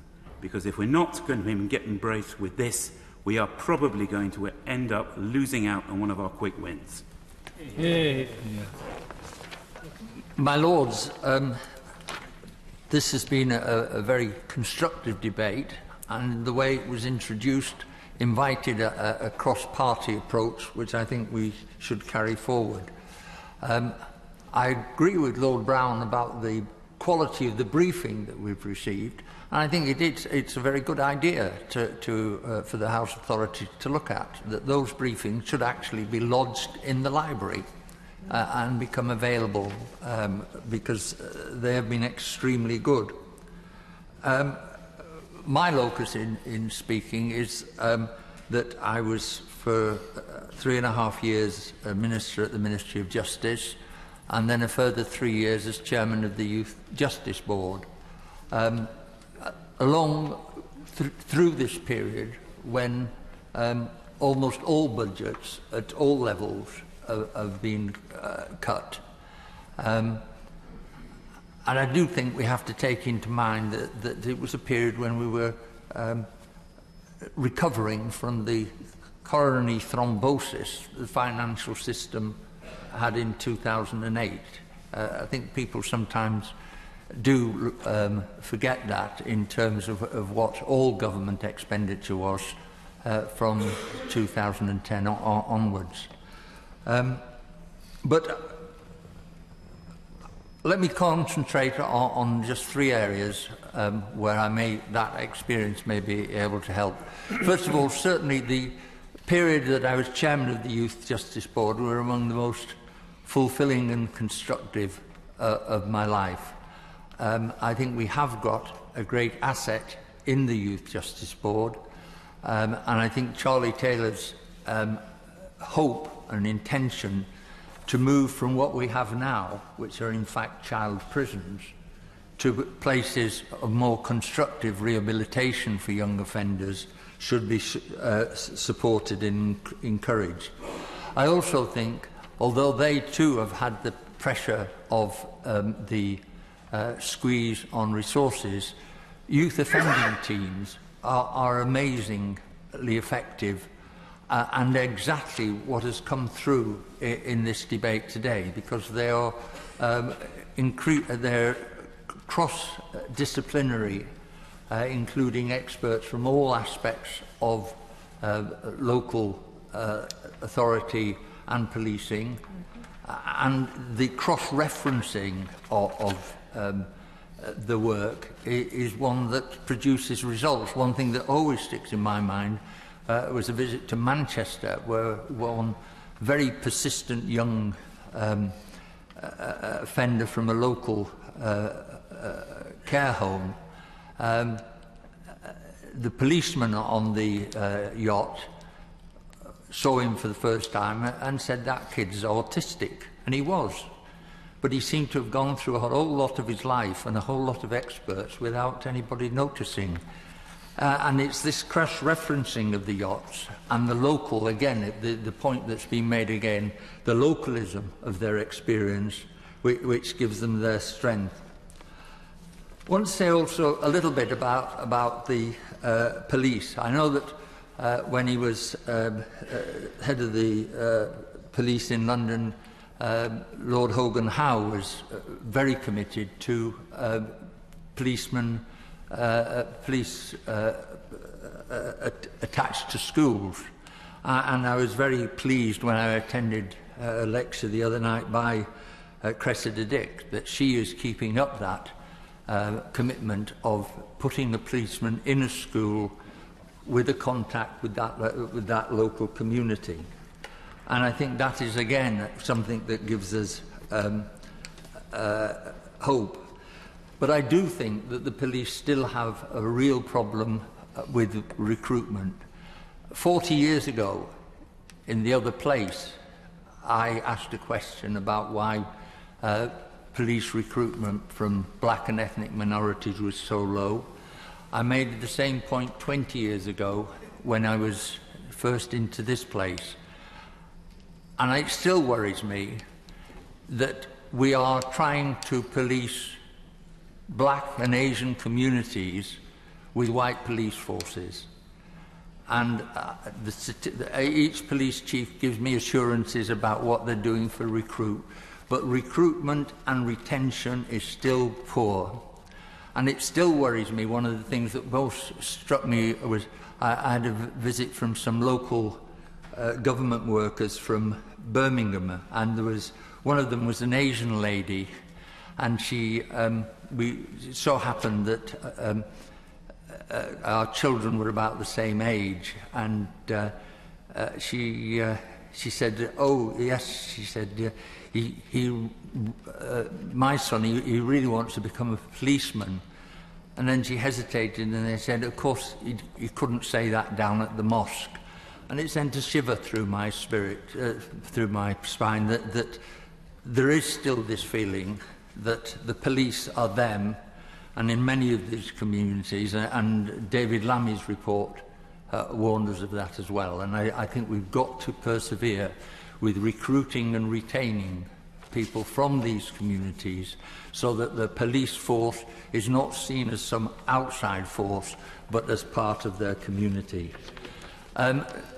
Finally, can I just re-echo the importance of sport?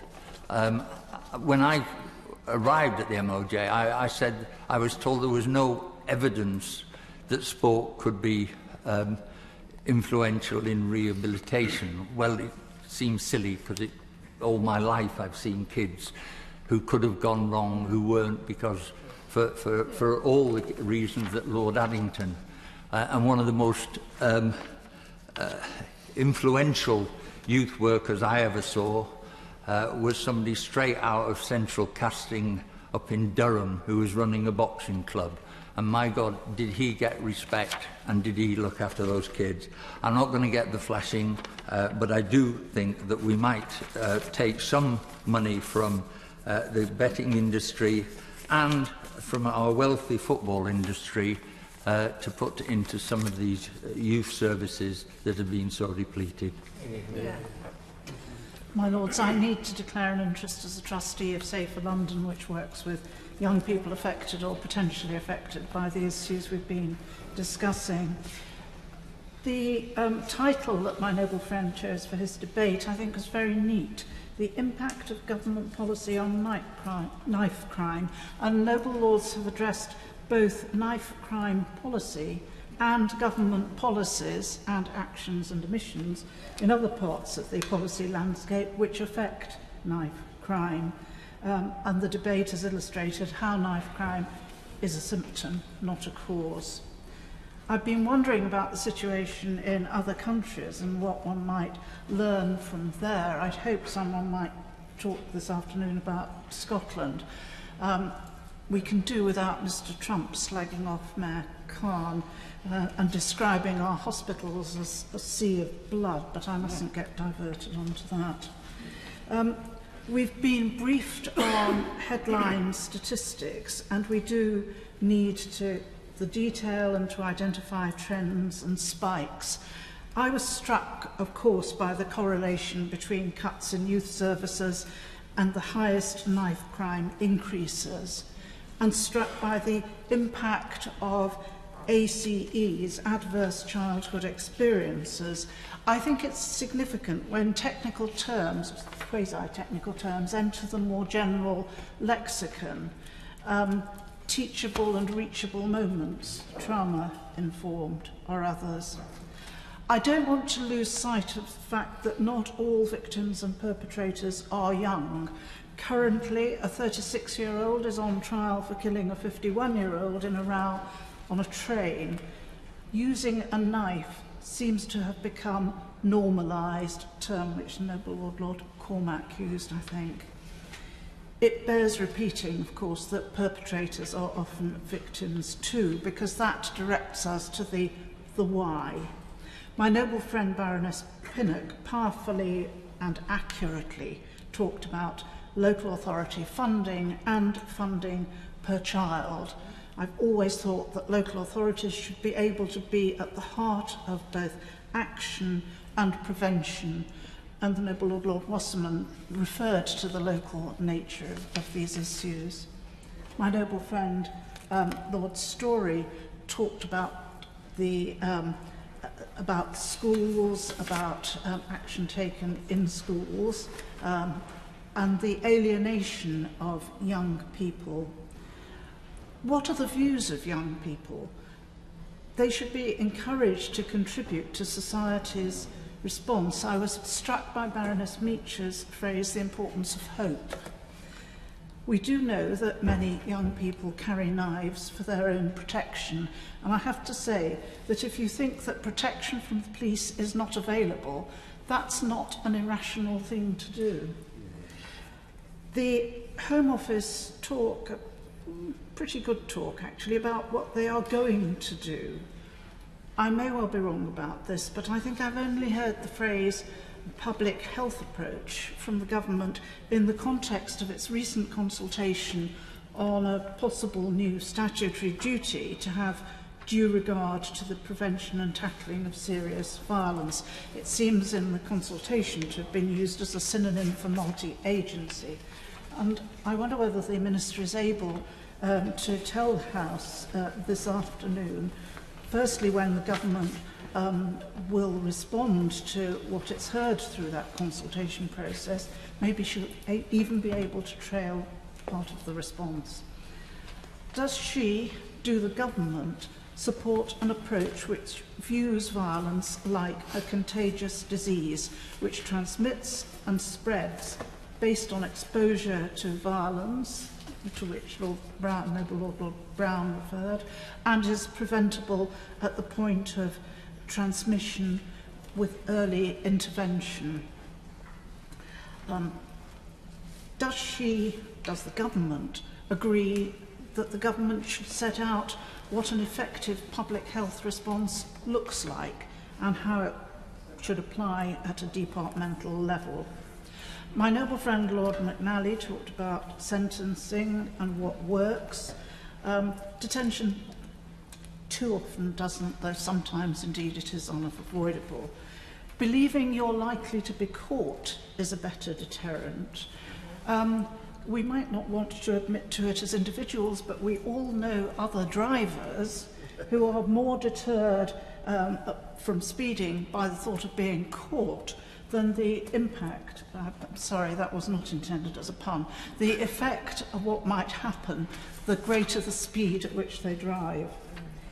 And children, we understand, make assessments in a different way from adults. Fear for their own safety outweighs other factors. Detention is not rehabilitative. We've so often made clear from these benches, as my noble friend Lord Delacqua did today, our views on short sentences. I don't suppose that it will now harm the career prospects of David Gawke or Rory Stewart if I express appreciation of them. My Lords, does stop and search work? We're not keen on Section 60 powers, but still, perhaps therefore, we're concerned about how the community reacts to the new pilots, how officers conduct themselves, because trust in the police must not be jeopardised. Stop and search has a form. Of course, we were going to have to discuss police funding, and that additional funding must be sustainable, looking for more officers, not the same number of officers doing more, I would say even more, overtime. And on funding, can the Minister give the House some sort of breakdown of the £100 million of the Serious Violence Fund? What's it being spent on? What's planned? How and when? I'd like myself to understand more about violence reduction units. Lord Hogan Howe says they're a good investment. I hope so. Funding for 18, I think, has been announced. Can the Minister expand on this? Because there is so much for them to consider. Links with the criminal exploitation of children through organised crime, that homeless people, homeless young people, who are particularly hard to reach, are conversely particularly easily exploited. That gangs are to many of their members their family, providing a sense of purpose and role models, and respect, as my noble friend said. That young people need communication skills. The briefing from the Royal College of Speech and Language Therapists should not have been unexpected. I really welcomed it. And that services should not be concentrated geographically, otherwise, to quote, 50% can't access them because of rivalries. My Lords, there's been reference to what is now the Offensive Weapons Act, which felt very much a knee-jerk populist response, particularly KCPOs, which are not a new category for the honours system, though maybe in some eyes they are. My Lords, the public health approach takes time and painstaking effect. The government can't do it themselves. They need to involve civil society, and when we discuss funding, we mustn't, as my noble friend Lord Scriven reminds us, forget the third sector. Their organisations need core funding to survive, to be able to provide particular services, and no doubt that applies to boxing clubs just as much as any other. One-to-one work is very intensive and needs to involve the whole family, and I don't mean the gang. As the Right Reverend Prelate says, so much of our debate leads us back to safeguarding, to contextual safeguarding, where the risks and the environment are viewed through a child protection lens. The debate is about knife crime. The debate is also about child protection. Could I add my congratulations to those already expressed to the noble Lord Paddick on securing this debate. His opening speech was as thoughtful and comprehensive as one expected it would be. Judging by the number of briefings we've all received, the debate and its subject matter has attracted a lot of interest, and particularly amongst those organisations who are directly involved in seeking through various means and approaches to counteract the driving forces behind knife crime and to reduce its incidence.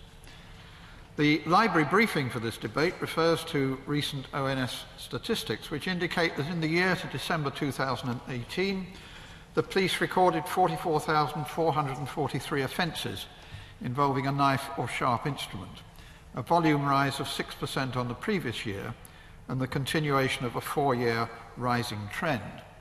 Possession offences of an article with a blade or point also rose last year by 20% to just under 21,000, in line with increases seen over the last 5 years. Ministry of Justice figures on cautions and convictions for knife and offensive weapon offences reflect the increases in the police figures, as do NHS figures for admissions for, quote, assault by a sharp object. The ONS figures show that urban areas have generally seen the highest rates of knife crime over recent years, with young people increasingly involved in knife crime, both as perpetrators and victims. In the year to March 2018, the number of homicide victims aged 16 to 24 increased by 45% compared to the previous year, with the number of homicides committed by under 18s rising by 77% between 2016 and 2018. The figures would have been even higher were it not for medical advancements, which have led to significant improvements in survival rates for stabbings. The number of under 16s admitted to hospital due to knife attacks has also increased by 93% since 2012, as the noble lady Baroness Meacher mentioned. The driving forces behind knife crime are numerous and have to be looked at in totality if the issues we now face are to be addressed. A review in one London borough of 60 serious cases of youth violence has apparently shown that in nearly all, if not all cases, the young person involved was outside mainstream education. Further common factors were the absence of the mother for one reason or another, and the lack in most cases of a trusted adult, whether from within the family or from outside. And the noble Lord Paddick mentioned other factors: living with a background of domestic violence, divorce, parental mental health issues, alcohol issues, a parent in prison, and parents having to be at work for excessive hours just to make ends meet, all resulting in emotional neglect.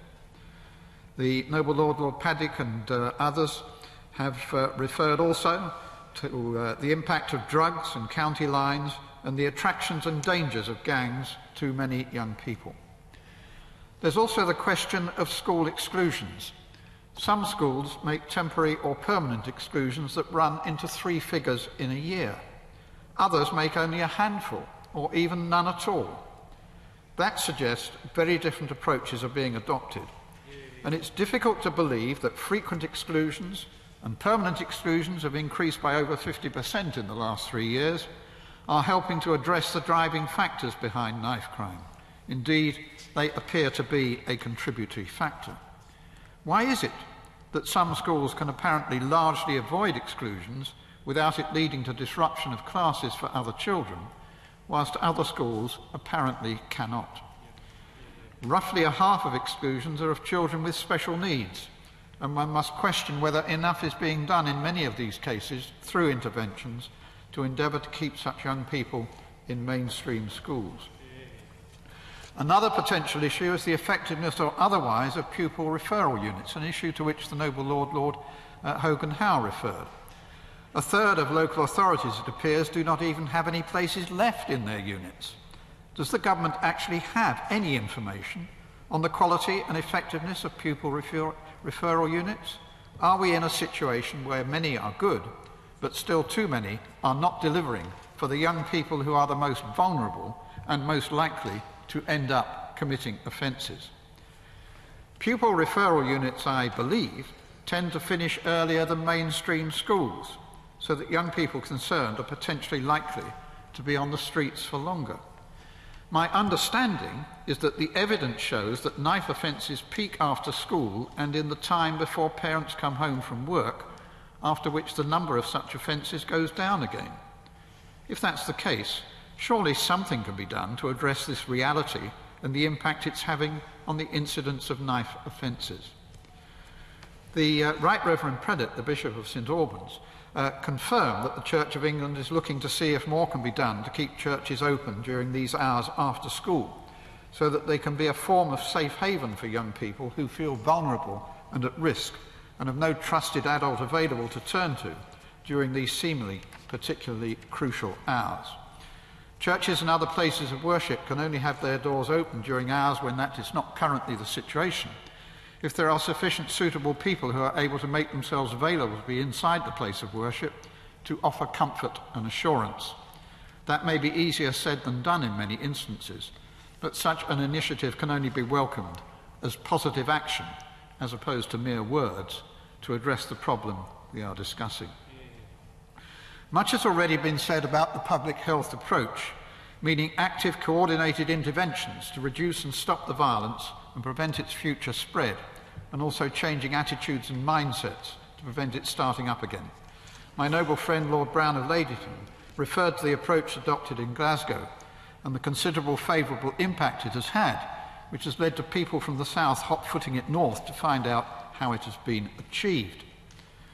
The library briefing tells us that as part of the knife-free campaign, the Home Office has worked with schools and the Personal Social Health and Economic Association to provide new material on knife crime ahead of the 2019 summer holidays.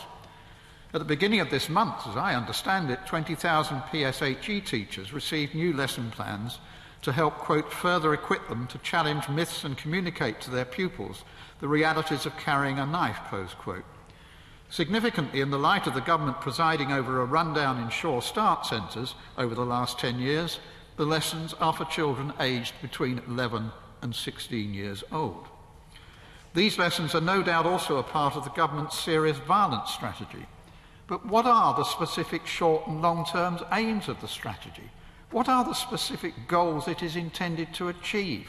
Against what criteria will its impact or lack of impact be able to be assessed? In a debate in the Commons on knife crime on the 24th of January, the Commons Minister said that, and I quote, "Nationally we have Operation Sceptre, where every single police force in the country has a week of action of tackling knife crime in a way that is appropriate for their local area," close quote. Well, that sounds fine. But what's happening to tackling knife crime on the other 51 weeks in the year? Why doesn't Operation Sceptre, to which the Right Reverend Prelate, the Bishop of St Albans, made reference earlier, operate every week of the year if it is effective? Is it lack of resources? And this is the problem the government has not yet addressed. It is about resources. Resources to enable the public health approach to be meaningful and to enable the necessary action to continue to be taken, and not just undertaken for a limited period of time, following which the resources dry up and the problems promptly start to resurface again. The Home Secretary has now accepted that we need to put back the approximately 20,000 police officers who've been cut since 2010.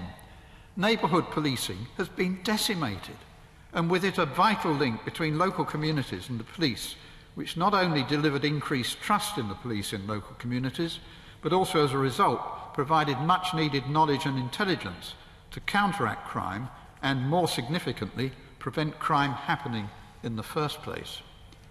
The government has also presided over a rundown in our youth services over the last 10 years through its squeeze on local authority finances. Youth services which provide valuable support for potentially vulnerable young people, as well as a support of constructed activity off the streets.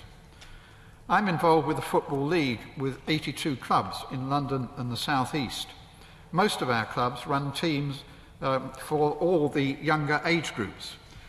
And I don't think their contribution through volunteers to the well-being and development of young people is recognised as fully as it should by government and sometimes by the relevant local authority. Our education system is facing real financial pressure as a result of insufficient government funding since 2010, which restricts the level of support which can be offered to the more vulnerable students, as well as making the teaching proposed by the noble Lord Cormack unlikely at present. The Conservative Party leadership campaign has led to a mini blizzard of additional spending pledges in areas such as defence and tax cuts for the better off. The Home Secretary has now, in effect, as I've said, admitted that cutting police numbers by some 20,000 was a mistake, since he's advocated reinstating them. What we haven't heard, though, from the main candidates are any pledges to provide the substantial coordinated resources and activity that will be needed to address for good, and not just in a piecemeal way, the problems we are addressing today. The government has to move on from poring over spreadsheets in the Treasury in order to cut and cut again, and recognise the reality that excessive short-term savings eventually lead to even more excessive long-term costs, both financial and even more damagingly social and human, as this debate today has highlighted. My Lords, may I start by thanking the noble Lord Paddick for calling this debate on the impact of government policy on knife crime. And could I also thank all noble lords who've taken part in this very important and wide-ranging debate, and join in the noble Lord Paddick in commending organisations like Red Thread for the invaluable work that they do in many cases saving young people's lives. A comment was made by the noble Lord Brown of Ladyton about the briefings. I would love House authorities to make those briefings available online, because sometimes as ministers you don't actually get them. So I have absolutely full support for that. But may I agree with many of the sentiments that have been expressed this afternoon, particularly on the complexity of this matter, as the noble Lord Rosser said. The violence we are seeing on our street is a major concern to us all, with people becoming both victims and perpetrators, as the noble Lord Delakia, Baroness Hamwee and the noble Lord Rosser said.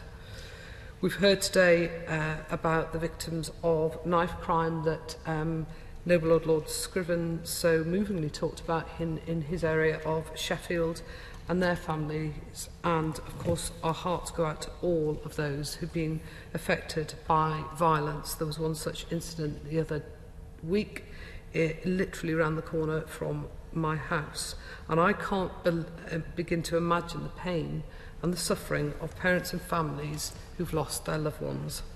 The noble Lord Paddick also spoke of the latest such tragic incident here in London, reported just this morning, and the noble Lord Brown of Ladyton spoke of the cycle of repeated offending that needs to be stopped in its tracks and prevented by a public health approach. And the noble Lord Rosser is right that people are hot-footing it up to Scotland just to see the fantastic work that has been done up there. And the Home Secretary has described knife crime as a national emergency and one that we must tackle head-on. And that's why the government has put in place a major programme to tackle knife crime and serious violence on a range of fronts. This absolutely includes supporting the police in taking the action needed to address the violence that we are seeing, as my noble friend Lord Wasserman said. But as we've heard today, tough enforcement, important though it is not the whole solution at all.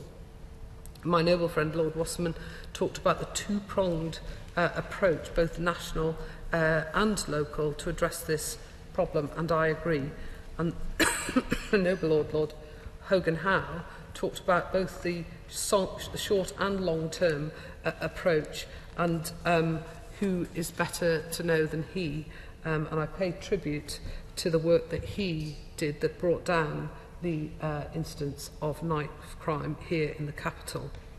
And if I could start from the national approach, my lords, I think this outlines why the government's serious violence strategy, which was published last April, balances the need for tough law enforcement with a greater emphasis on prevention and early intervention to stop young people being drawn into violence in the first place before it is too late.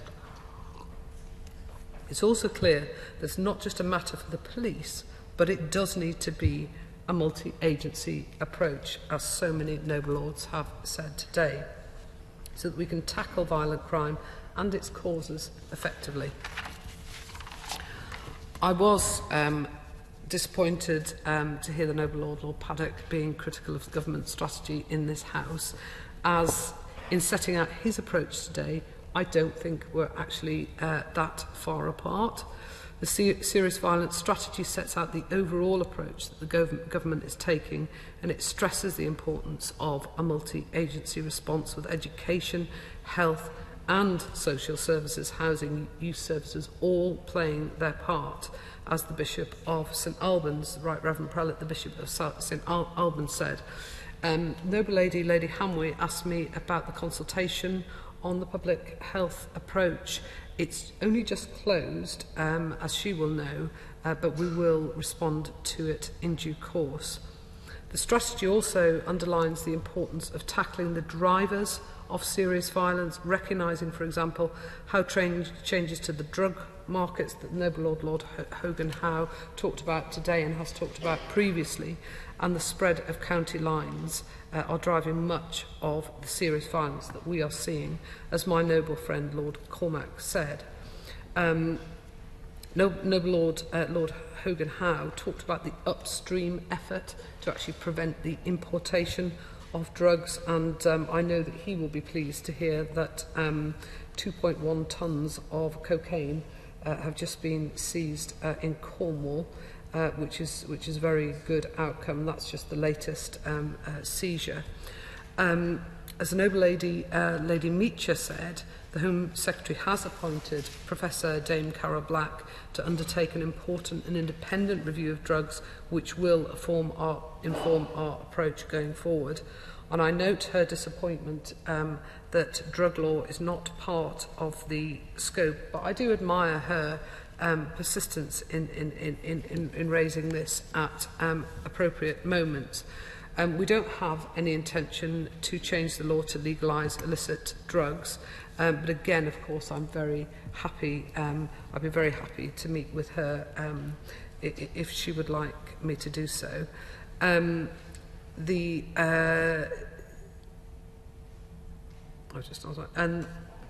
noble Lord Scriven talked about the troubled families and what a great programme it was. It absolutely was a brilliant programme.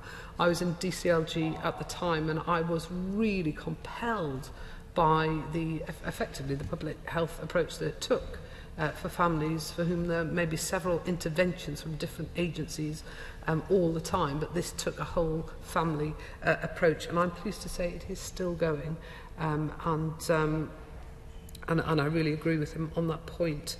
I hope that noble lords will find it helpful if I now provide an update on the progress that we are making, particularly the noble Lord Brown of Ladyton, who asked me to outline it.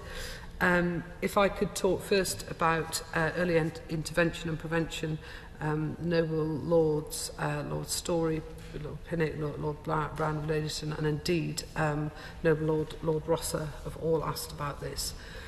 Firstly, our focus on prevention includes the £22 million Early Intervention Youth Fund, which is supporting approaches that work with young people at risk of criminal involvement, gang exploitation or county lines to turn away from violence before it takes a grip. Noble Lords may have seen that the Home Secretary announced yesterday that a further 11 projects will receive funding this year from the Early Intervention Youth Fund, in addition to the 29 projects in England and Wales that have already received funding. And that's in addition to the £200 million Youth Endowment Fund.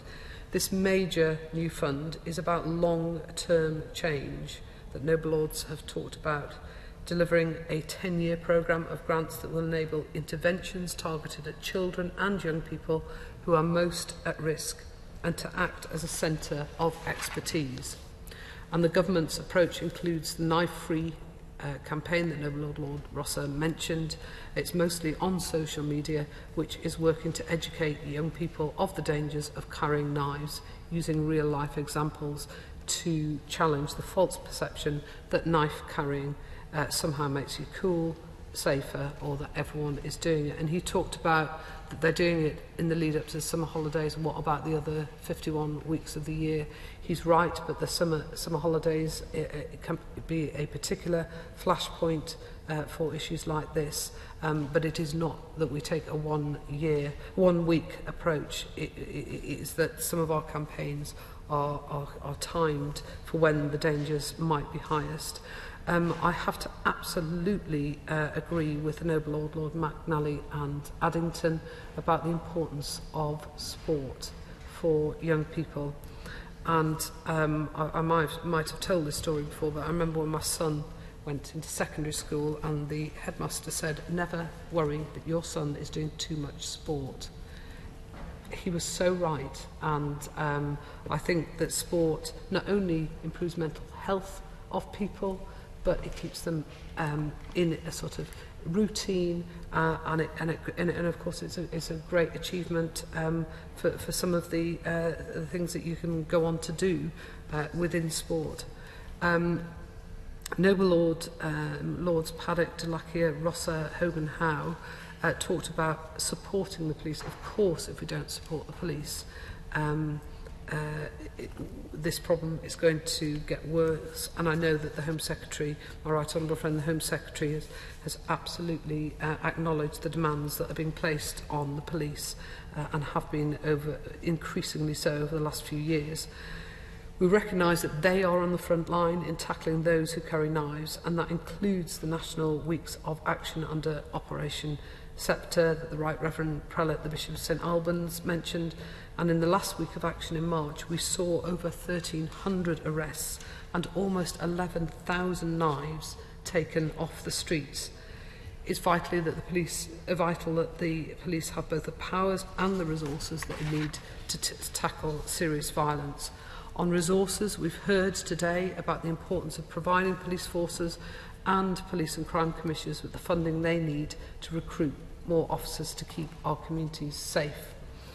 The government has increased funding for the police by £1 billion this year, as the Noble Lord, Lord Hogan Howe, said, including council tax and the new £100 million serious violence fund that the Noble Lady Baroness Hamwee talked about. I'll go on later to say more about the fund, but it's worth noting that the overall settlement for the police this year is the biggest increase in police funding since 2010. And to partially answer, because I'm sure it's not the whole answer, why the amount going in does not seem to correspond to very many police officers. Of course, there is always a lag effect when money comes in and police are recruited. But I will try in writing and answer that question more fully, because it is a very valid point. So now turning to the Serious Violence Fund, it was announced in the spring statement on the 13th of March to help the police's immediate response in the force areas most affected by serious violence and to invest in the development of violence reduction units. We've announced 63.4 million of the fund to the 18 forces that are most affected by serious violence to pay for surge operational activity such as increased patrols and weapon sweeps. We've also allocated 1.6 million to help improve the quality of data on serious violence, particularly knife crime, to support police planning and operations that the Noble Lord, Lord Hogan Howe was referring to. And just last week, the Home Secretary announced plans to allocate the remaining £35 million of the fund to support the establishment and development of violence reduction units in the 18 force areas. A true public health approach based, I think, on the Glasgow model. So thanks again to our Scottish friends. Violence reduction units will bring together representatives from the police, local government, health and education, community leaders and other key partners to develop a joint approach to tackling serious violence in local areas. And we're supporting the police in their use of stop and search. The government is clear that stop and search is an important police power, and we encourage its fair, appropriate and proportionate use in helping to tackle serious violence. And I note and support the point made by the Noble Lord Hogan Howe about how we can use better intelligence and technology as well to support that. Noble Lords may be aware that to go further in supporting the police, the Home Secretary announced on the 31st of March changes to Section 60 stop and search powers to make it simpler for officers in 7 force areas to use these powers in anticipation of serious violence. The College of Policing is supporting forces with guidance on community engagement to address the issues of fair and appropriate use. And I recall the Noble Lord Hogan Howe talking a few months ago on the importance of engagement with local communities, and other Noble Lords have spoken about it this afternoon. It's a clear example of the government stepping up when the police tell us that they need further support. The Noble Lord, Lord Paddick and my noble friend Lord Cormack talked about county lines, and we are working with the police to tackle county lines, which we know is drawing vulnerable young people into carrying knives and serious violence, and it's a highly violent form of child exploitation. As part of the serious violence strategy, we've provided £3.6 million for the establishment of the new National County Lines Coordination Centre to enhance the intelligence picture and support cross-border efforts to tackle county lines. The centre launched in September of last year, and it's overseen and carried out excuse me, 3 separate weeks of operational intensification, leading to over 1,600 arrests, over 2,100 individuals safeguarded, and the significant seizure of weapons and drugs.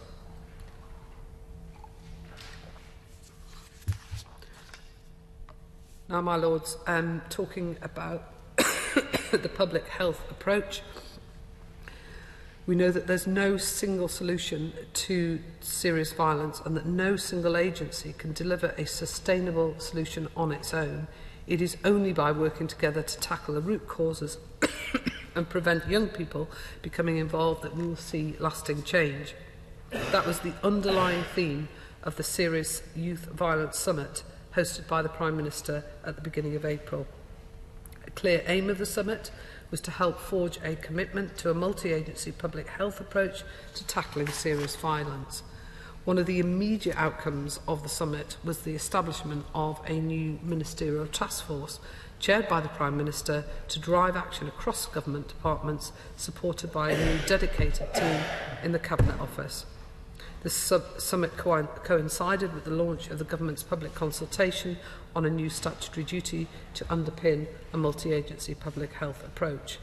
The purpose of the proposed statutory duty is to make tackling serious violence a top priority for all key partners by ensuring that agencies are working together to prevent young people being caught up in a life of crime and violence.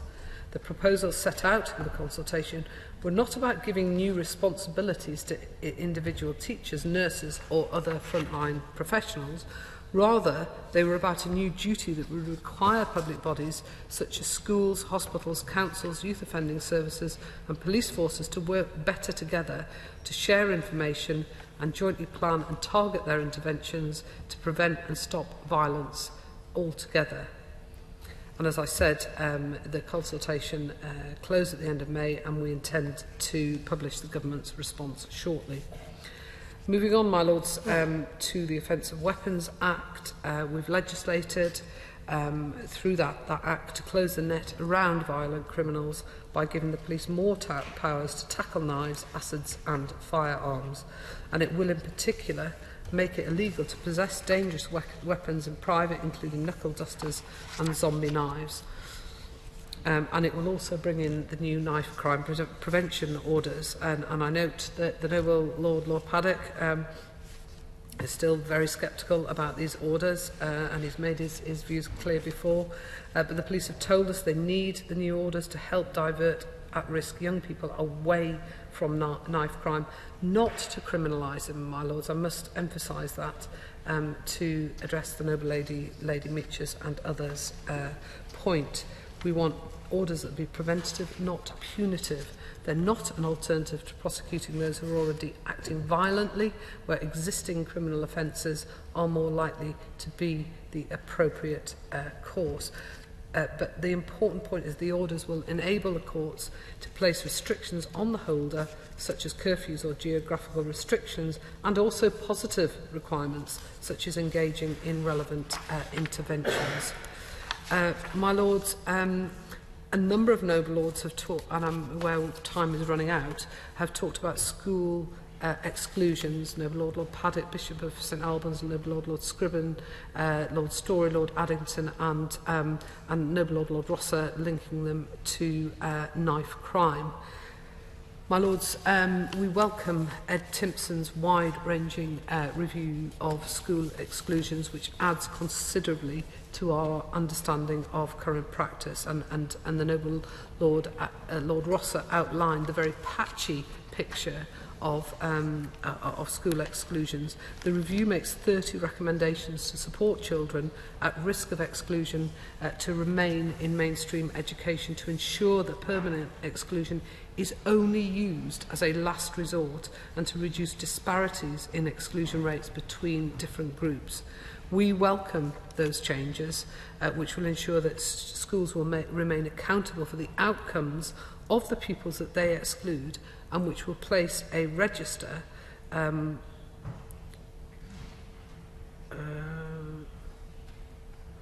I've suddenly lost that light flashing has completely made me yes, I will shut up in very shortly. But no, the Bishop, Right Reverend Prelate, the Bishop of St Albans made the point about employment. He also talked about the churches keeping their doors open, and I commend them for that, because people do feel that churches are a very safe place. And my noble friend, Lord Cormack, talked very importantly about the importance of citizenship. And of course, I don't know if he's come across the National Citizenship Service, but it is a fantastic thing introduced under the previous government. Finally, I will just mention the importance of mental health that the noble Lord Paddick mentioned, and of course the Red Thread have been instrumental in the work that they do in hospitals, and it includes mental health work. And the noble Lord Delacquier talked about can we just have community sentences rather than short sentences.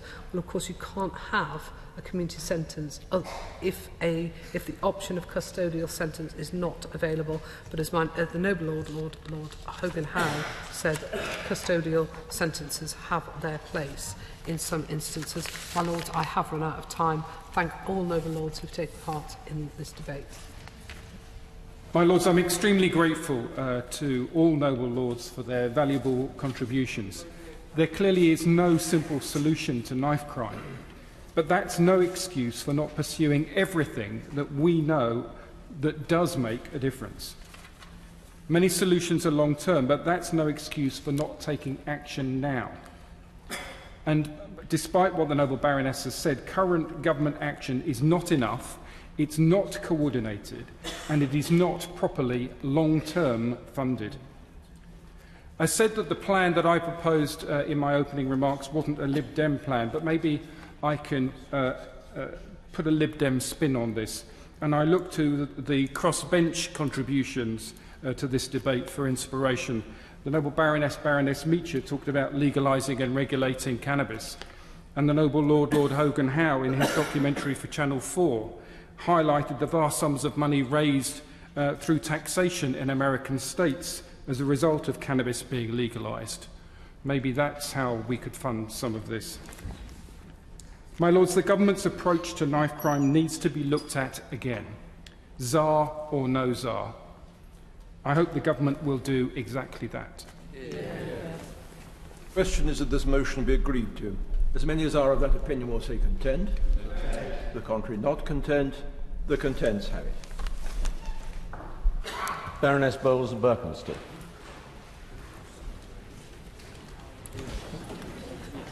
My lords, Global Restructuring Group, GRG, is a unit within RBS into which struggling companies were pushed with little option when instant repayment demands were threatened. Newspapers have been filled over the last few years with findings about their unfair treatment of SMEs. 92% unfairly treated and material damage to 25% are among the many baleful